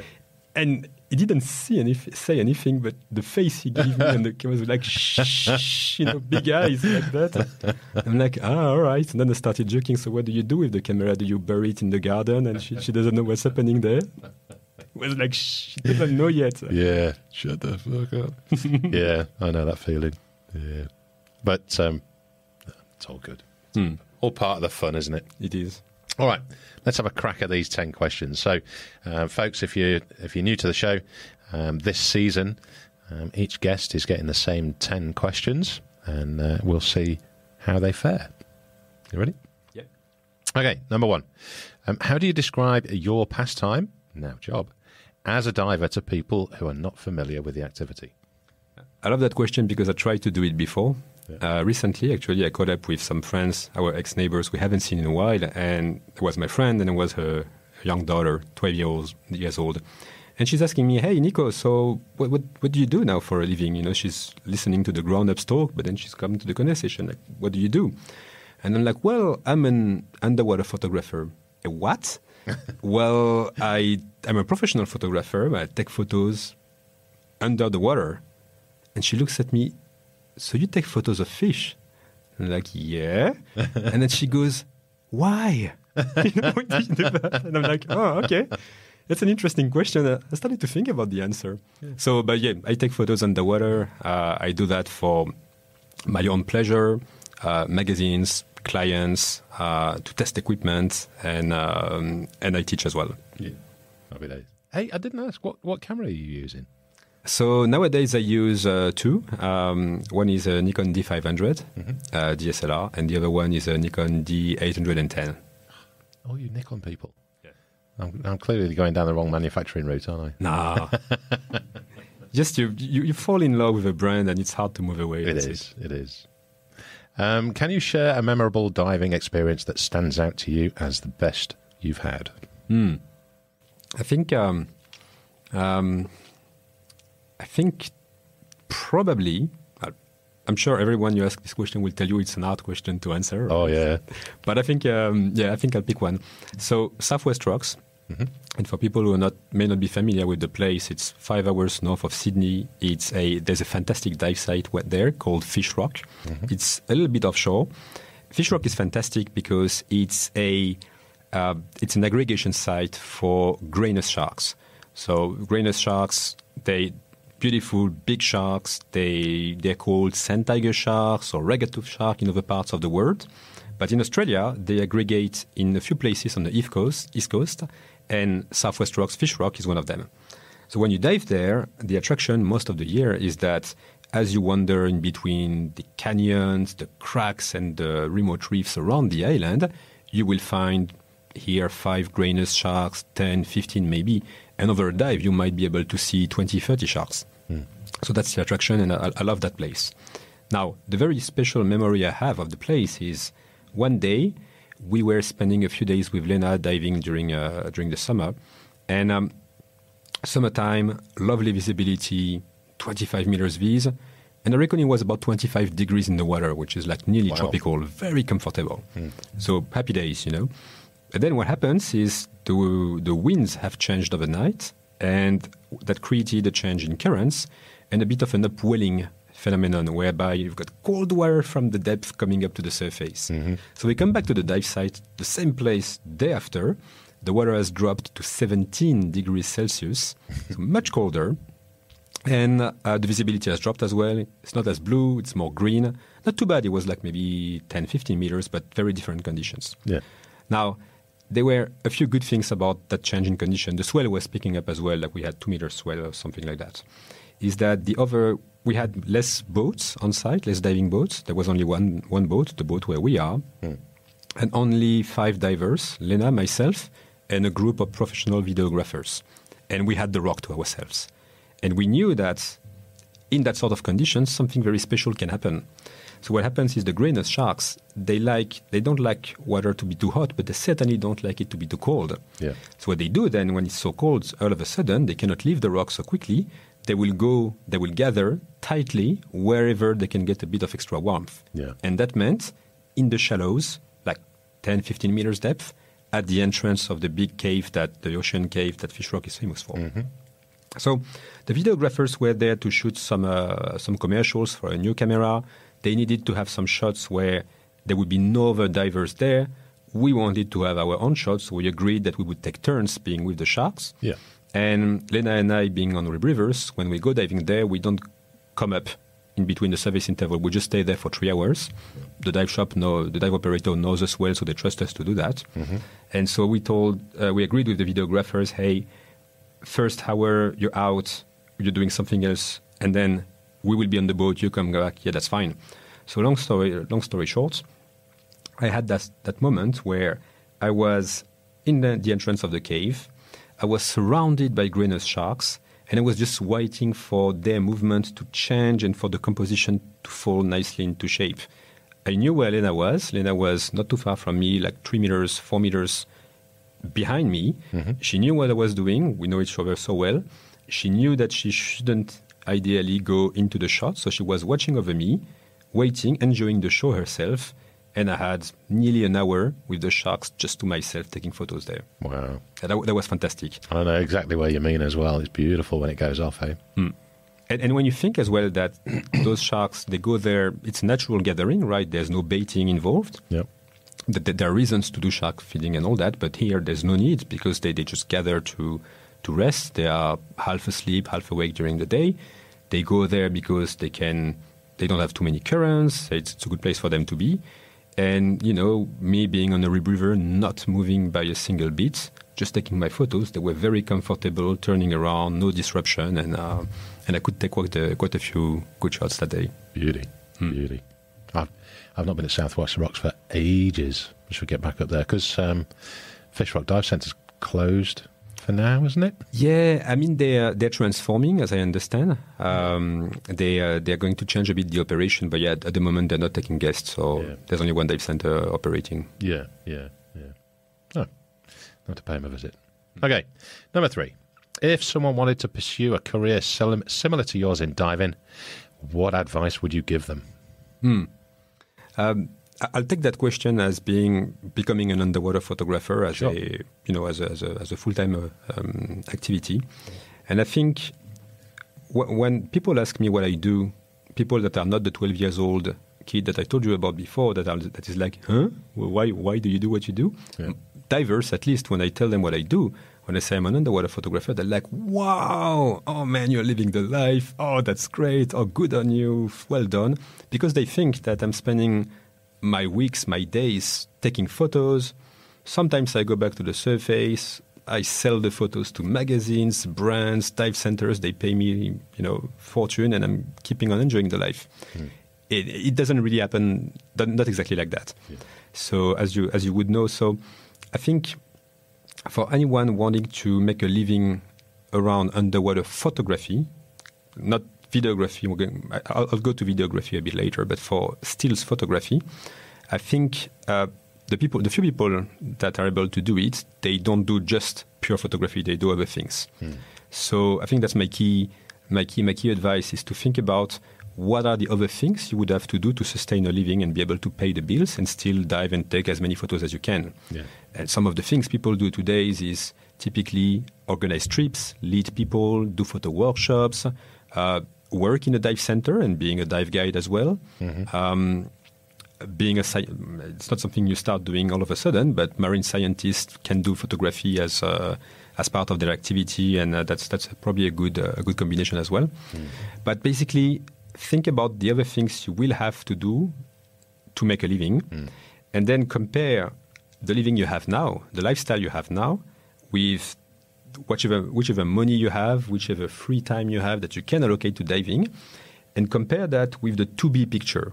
What would you have to do to spend time in the water the rest of the day? And I think ask yourself really the question, hey, do I really prefer this to-be lifestyle compared to the lifestyle I have now? Yeah. Because it's a real question, it's a real reality check that I recommend doing. Yeah. Now, there is one way to still make your living, it's a bit easier around underwater imagery, which is videography. Brands, TV production channels, they still pay reasonable money for good video footage, good underwater video footage. So even if the thing that drives you is underwater photography, but if you see you can take pleasure in doing videography as well, that might be the way to finance a living around making images underwater. Yeah. And I think it would be important as well. I mean, with all that going on, they've got to realise that you've got to make a brand for yourself as well. You can't just take a video, put it online and expect someone to pay for it. Yeah. It's got to have some reputation behind it. Yeah. So it takes time. The marketing side of things is really something that you're an entrepreneur when you do that. Yeah. Even if you're just selling your own knowledge, you're an entrepreneur and you have to learn the online marketing. You have to be able to pitch your skills, what you do, and it's important to be conscious that that's part of the whole gig. Yeah. I mean, one of the most important things that you missed out on there as well is that anyone who's wanting to do this, they need to get on theunderwaterclub.com and register and subscribe and learn how to do it. 100%. It's one of the things I say about the Underwater Club or my private coaching when someone hires me on a one-to-one session is it took me maybe 7 years of practicing underwater photography until I got to a level where I was 7 or 8 years. Oh gosh. Anyways, long enough to practice doing underwater photography until I got to a level where I was being published on a regular basis. Actually, not even published, but let's say I could see that my photos were at par with whatever was published in dive magazines. Yeah. And I was starting to win competitions. Yeah. It took me that long. But it doesn't have to be that long. Just because I learned the hard way, reading books, asking myself questions, challenging myself. Lucky for me, exchanging with Lena and a few friends on what I could do differently. Otherwise, it would have taken me maybe 20 years. Yeah. So it took a fair bit of time for all those learnings. But I think with the Underwater Club, there's all this knowledge compact, organized around the mind map that we talked about. And I think there's lots of people that will be able to learn underwater photography and become very good faster than I did using this. Yeah, for sure. And you've got to have some sort of structure to learn how to do this. Otherwise, you end up going down so many blind rabbit holes, and it can be so frustrating. Yeah. And sometimes you don't even know that you're in a rabbit hole. There's something I realized, again, that I think that slowed me down for a good couple of years, if not more, in my learning, which is that I started off with that nice shiny DSLR camera, and I had 2 strobes at the beginning, right from the beginning. Yeah. And with my strobes, because I had read the books before, I knew that the strobes were there to bring back the colors on my photos. So I was like, okay, 2 very powerful strobes. I was like, okay, I need these two things to put colors on my subjects and remove the shadows. And if I can see on the LCD screen that they've done that, lighting is ticked. That's it. Yeah. Move on to the next thing. And so for many years, I had my 2 strobes turned on at whatever power, and I just blasting around. Yeah. And I was like, yeah, the colors are there, so okay, let's focus on the composition. But I was missing a point. I was missing a big point, which is that for a photo to stand out, you're not only drawing with colors, you're drawing with shadows as well. Yeah. And by just blasting away with 2 strobes, I was cancelling out all the shadows. Yeah. And in doing that, my photos were, okay, but not great. Yeah. And someone had told me a few times, you should turn off one of the strobes and see how you go. That's an excellent advice. Turn off one of the strobes, and then you start to learn how one strobe can yield better results than 2 strobes in some situations. And then I never, for many years, I never did it because I was comfortable with whatever I was doing. Yeah. And I was thinking the day I'm going to turn off one strobe, at the beginning the results will be a bit crappy because I'll be experimenting. But that's the time where manta ray will pop out of the Mediterranean and see where I'm diving, or something crazy is going to happen. Yeah, and which is total nonsense. But that has held me back for a few years for sure. Yeah. You've got to experiment, and it's never going to stop. I mean, you're arguably, excuse me, you're right up there. There's on the top of the tree of being pretty damn fucking awesome with a camera. But you're not going to be able to. You're not going to go through the rest of your career not learning something new. There's always going to be something to pick up. And when you travel, you have to. I guess I'm very conscious when I travel to, this particular species that I'm seeing here. It might be the last time in my life that I'm able to travel there and photograph that species. So I might as well, turn on the creative button, to the highest level to say, okay, if I might never come back here, what sort of photos will I think about doing when I'm back home on the computer and I'm like, gee, I should have done it. Yeah. That's what I did when I went to the Leafy Sea Dragons in South Australia. I loved the experience. Yeah. I don't know when and if I will be able to come back, but I was really full on, but my mind was buzzing because I was thinking, how can I take a different photo of that animal? Yeah. Was it, I'm trying to think now because I've looked at so many of your photos, but the Leafy wasn't the one where you did the slow shutter speed and the animals in focus and the background is blurred? Yeah. I thought it was. And did you do the same with a turtle or something like that? I think I've seen a couple. I did that technique with a few animals recently with the weedy sea dragon as well. Okay. But yeah, that I think that's probably quite far on the scale of creativity. That sort of technique. You reckon? Very abstract. It's quite abstract, but meaning you get on location. You're like, okay, the mission is photograph weedy sea dragons, and at the beginning I've got 0 shots, and they're hard to find as well. So I've got 0 shots, and I'm like, okay, I see a weedy sea dragon.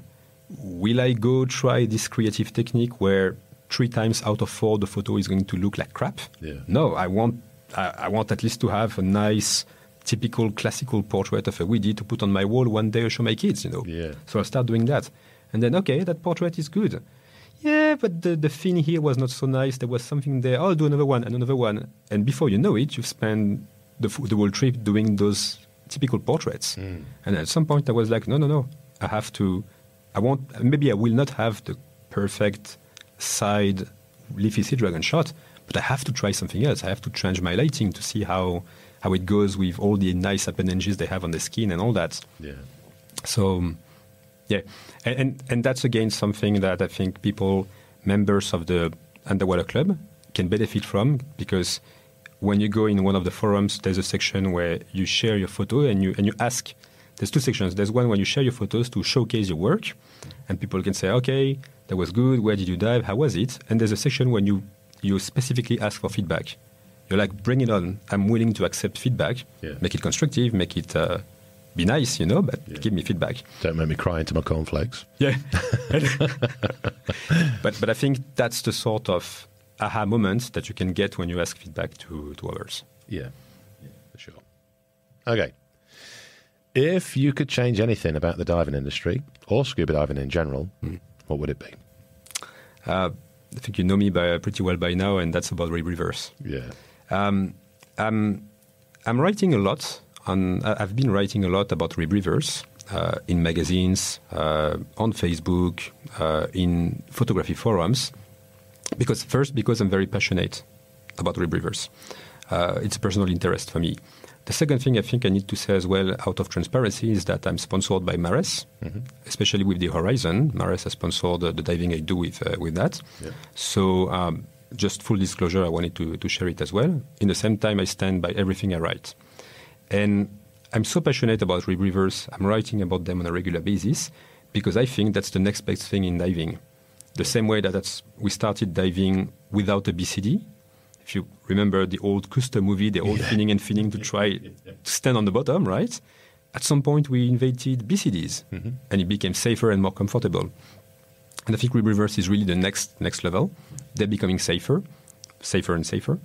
And I'm really hoping that, the diving industry sort of goes on that journey, and that, in a few years' time, you'll travel to remote dive center, you go to the Galapagos, to those places, and you say, hey, I'm coming with a rebreather. They'll be like, yeah, no problem. We've got the logistics sorted. Yeah. And that dive centers might even say, okay, do you want to go for a 1-hour dive or do you want to go for a 3 hours dive? Yeah. So I'm hoping we're going to see more of that. There's a lot more of it popping up. A lot more. Like I say, I've got my sideline, my travel agency. Yeah. And I'm obviously getting back in touch with all the operators after COVID and getting it all back online.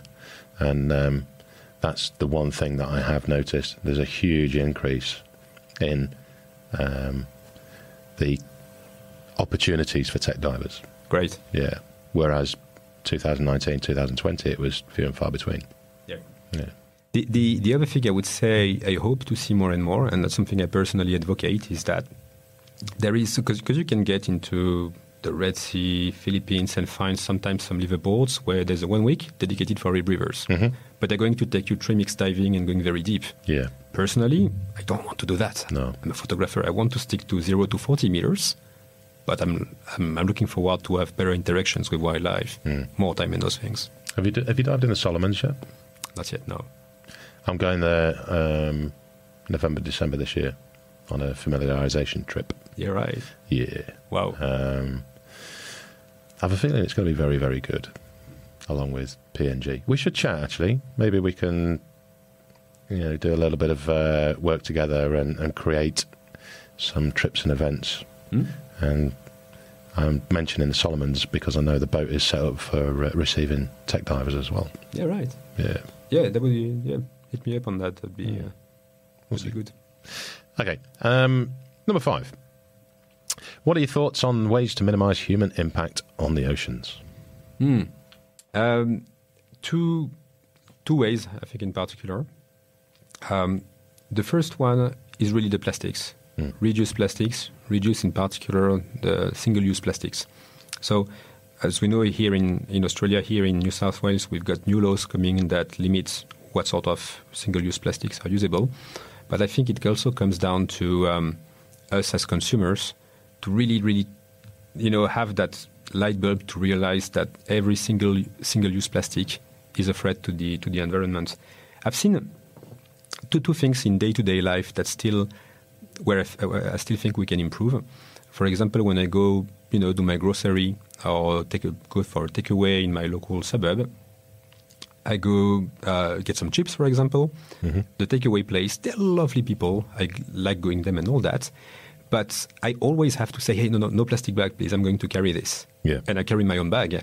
But it's just so much of a habit that before you can even ask, they've already opened the plastic bag and put it there. Yeah. It's a habit. They're doing that to help, to be nice.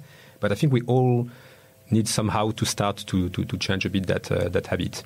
So, and I've seen times, for example, Clifton Gardens, we're talking about it. Great dive site, but also lovely place for a picnic in a park. Yeah. It's green, it's beautiful. And when you go there on a shiny summer weekend, there's lots of people, barbecues and all that. And you can tell that people being there, they all love nature. Yeah. You wouldn't be there if you didn't like nature. They love nature, they're having a good time. And most of them, I think, they like the ocean as well because there's the beach, they will go swimming and all that. So no one there wants a piece of plastic to end up in the ocean. But if it's a bit windy, so many people have a few plastic bags with them. Bit of wind, plastic is gone, goes in the ocean. And I've seen people being like, oh, gee, and then, oh well. Not how well. I can't get it, never mind. Yeah.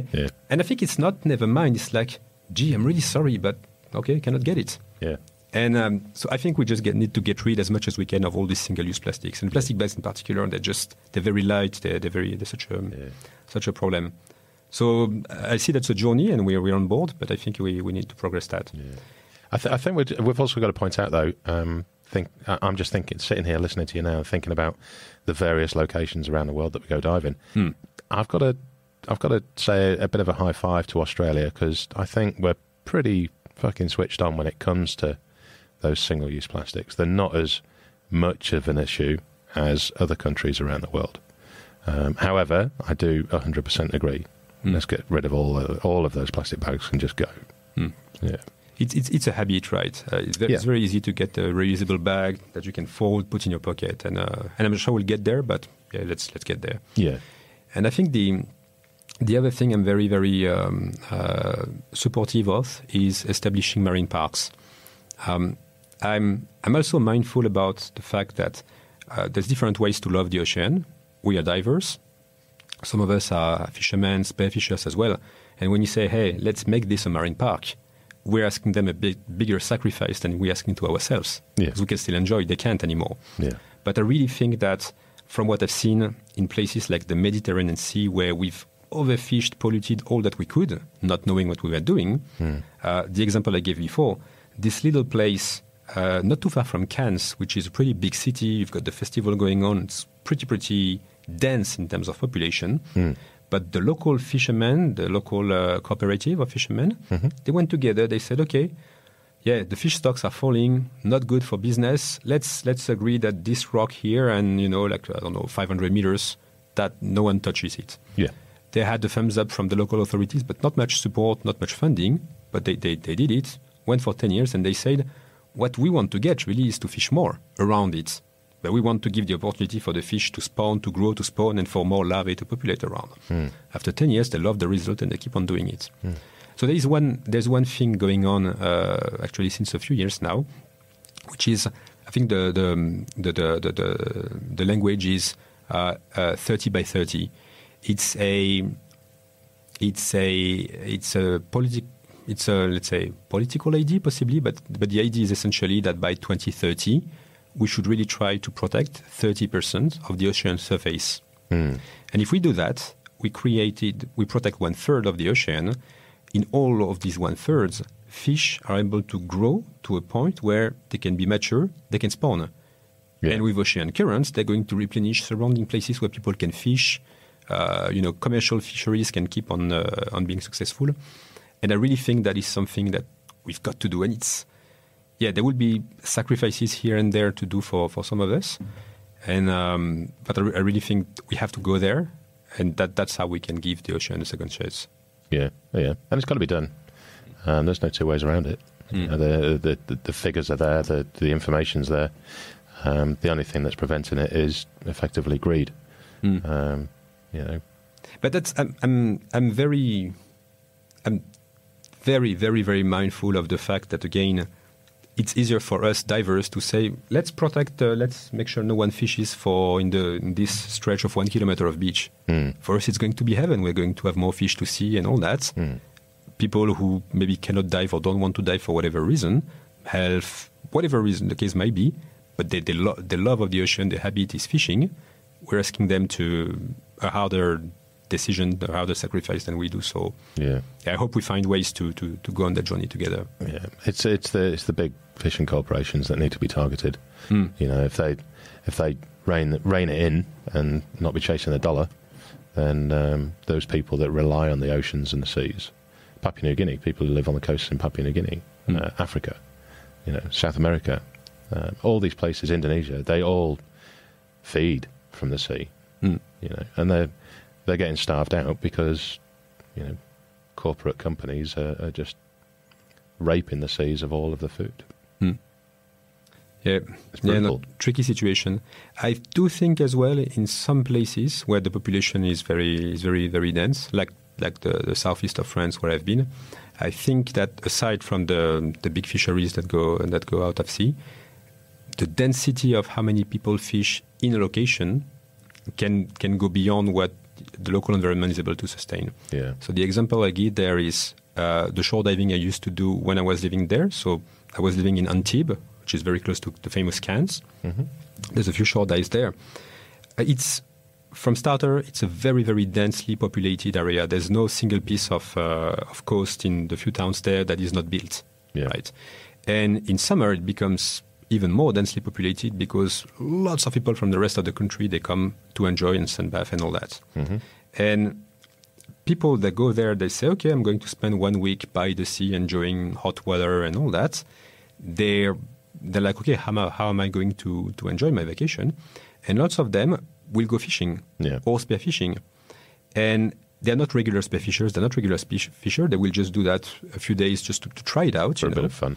For a bit of fun. But being in the water and knowing how few fishes you can find there, how small they are, you really see that, especially in summer, we get in those places above what the local wildlife can sustain. Yeah. Diving there, you see some fish species that are not reaching the size when they can spawn. They're not. The only reason why you have fish is because there's a marine park about 100 kilometers away where it's no take zone. The fish spawn, and the Liger current that runs the coast there brings the larvae and replenishes. But locally, there's not the ability for the fish to reproduce. Yeah. It's a podcast in itself, that one, isn't it? Yeah. Okay. Let's see. Has your passion for diving changed over time, and if so, how? I think the main thing essentially is what we spoke about before is I've been for the first few years all focused about taking photos myself and supporting Lena taking her photos.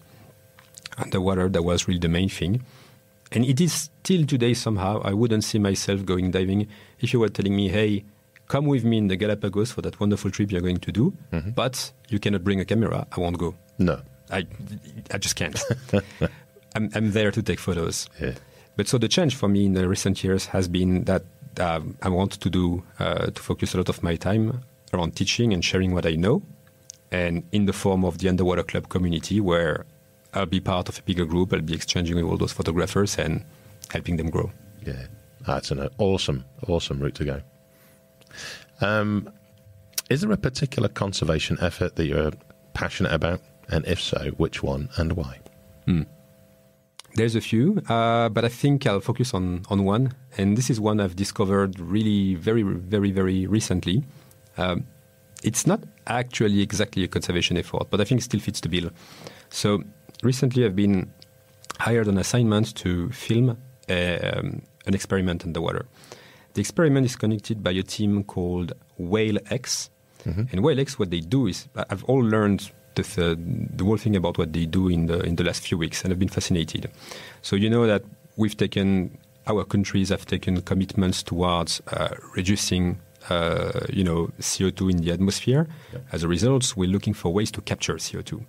And what Whale X are offering as a solution is they're saying, well, the oceans, as we know, have a capacity to absorb a lot of CO2 in the form of phytoplankton, which basically grab the CO2 from the atmosphere, and as they die and they drown in the ocean, they bury the CO2 for possibly hundreds or thousands of years deep into the ocean.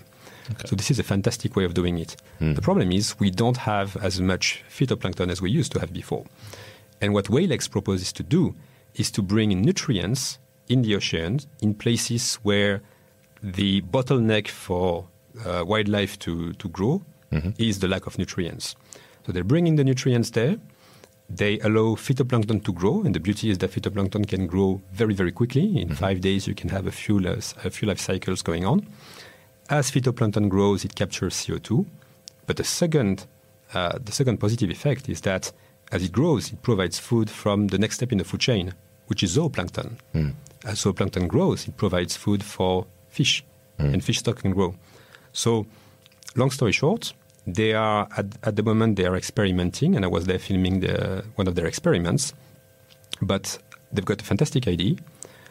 At scale, they have the capability to capture, I think, up to 10% of the world's CO2 production. Wow, it is massive, and at the same time, helping replenish some of the fish stocks. That's awesome. It is fantastic. You have to give me some of those links. I'll have a look at that. I will. Yeah.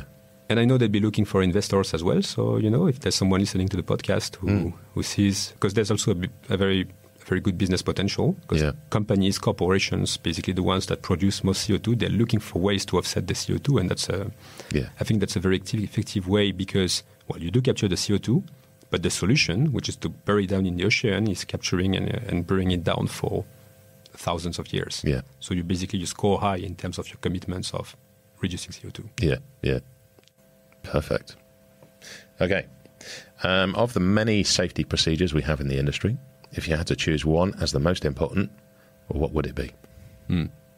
I think I'm just reflecting on my early years of diving, and I think the body check that we do before diving has helped me avoid quite a few serious issues.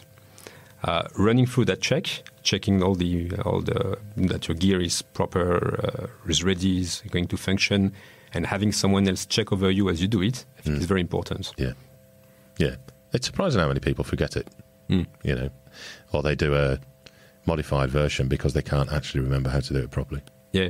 But the thing is, if you dive long enough, as you would have, as experienced divers would have, then one day you end up facing the consequences of that. Yeah. And I remember one day we were diving with Lena and a few friends, south of France, and we skipped the body check. I think we skipped it because it was a bit of a rush. We were with a group of people. Anyways, I jumped in the water, and I didn't realize that my BCD's hose inflator was not connected to the tank. So I'm like, oh, great visibility. I was like hovering in 20, 30 meters of water. The bottom was another 20 meters below. I could really see it with the beautiful views. And I realized I was falling. I was like, inflate. Oh, gee, I'm not inflating. And I started to panic.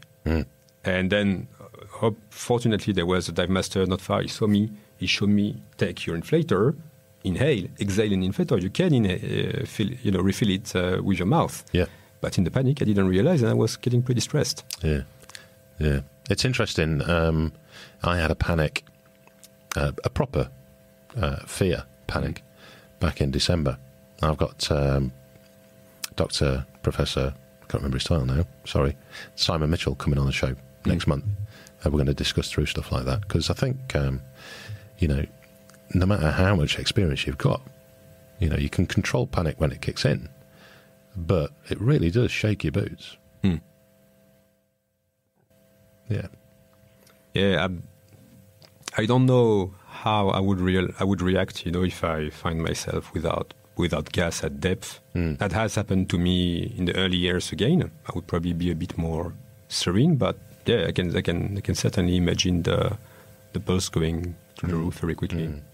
Would it be fair to say, I do get the feeling that as divers, we progress and we focus on all the different elements as we progress through diving and get more experience. However, and I'll put my hand up to it, there are times where in the past I would regularly practice different scenarios just to make sure I'm safe. But nowadays, those practices are less and less. I think we become a little bit overconfident in what we've done in the past and don't keep up to speed with those practices. Yeah. It's interesting. Yeah. But yeah, for a long time you haven't had any problems. I guess it's a bit hard to have that, to keep that discipline, but we should. Yeah. It's only when you get a bit of a kick in the bum it reminds you. Yeah. Okay, moving on. Let's lighten it up a little bit and tell me.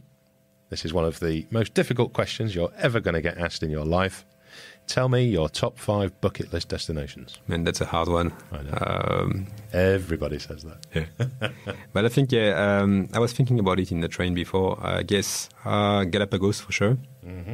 I'm hearing a lot of good things about Socorro in Mexico. Yep. So I'd be keen to go there as well. Raja Ampat, never been there, but everyone's saying it's fantastic, and I can see some pretty good photos coming up from there. So yeah, thumbs up for Raja Ampat. Antarctica, different landscapes. I love the ice, I love the light, what it does underwater, so I'd definitely be keen for that. Yeah. And was there a 5th one? That's Mediterranean. No. I mean, there are things I love about the Med, but I wouldn't dream of going back necessarily. Yeah, I think there's more, but I just can't remember. You're one short. I'm one short. How's that possible? I think, let's say possibly the Solomons. Because that sounds really good, with a good mix of wrecks and very, very vibrant corals, so I can be wrong. I'll take lots of photos and you can have a look. Yes, please. No. I remember Track Lagoon in Micronesia. Yeah. That would be lots and lots of fun to go there, remote lighting, buddies, lots of creating stuff going on. I've got Pete Mesley coming on the show next month, Lust for Rust. Yep. So he does an awful lot of work out of truck. So it might be one worth noting for when it airs. The one I will listen in for sure. Yeah. Okay, last question for you. How would you describe the dive community to a non-diver? I think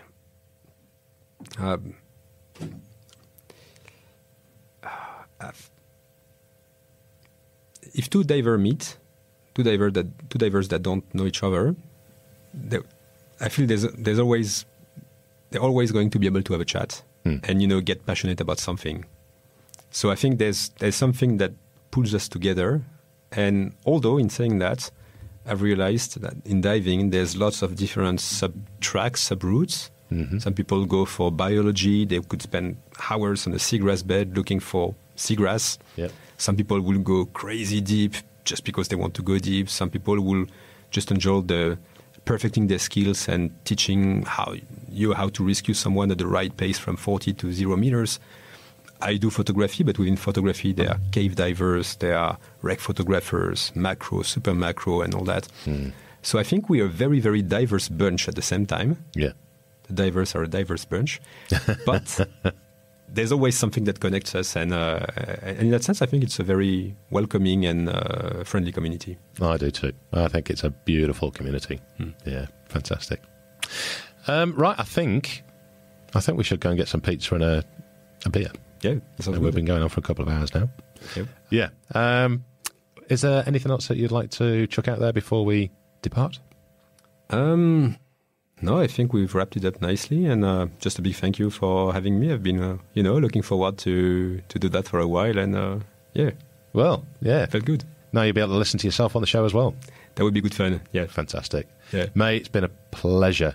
And let's go and get a beer. Same here. Let's go. Everybody who's listening, thanks for now, and see you later. Bye-bye. This is Scuba Goat Under the Sea, the podcast for the inquisitive diver.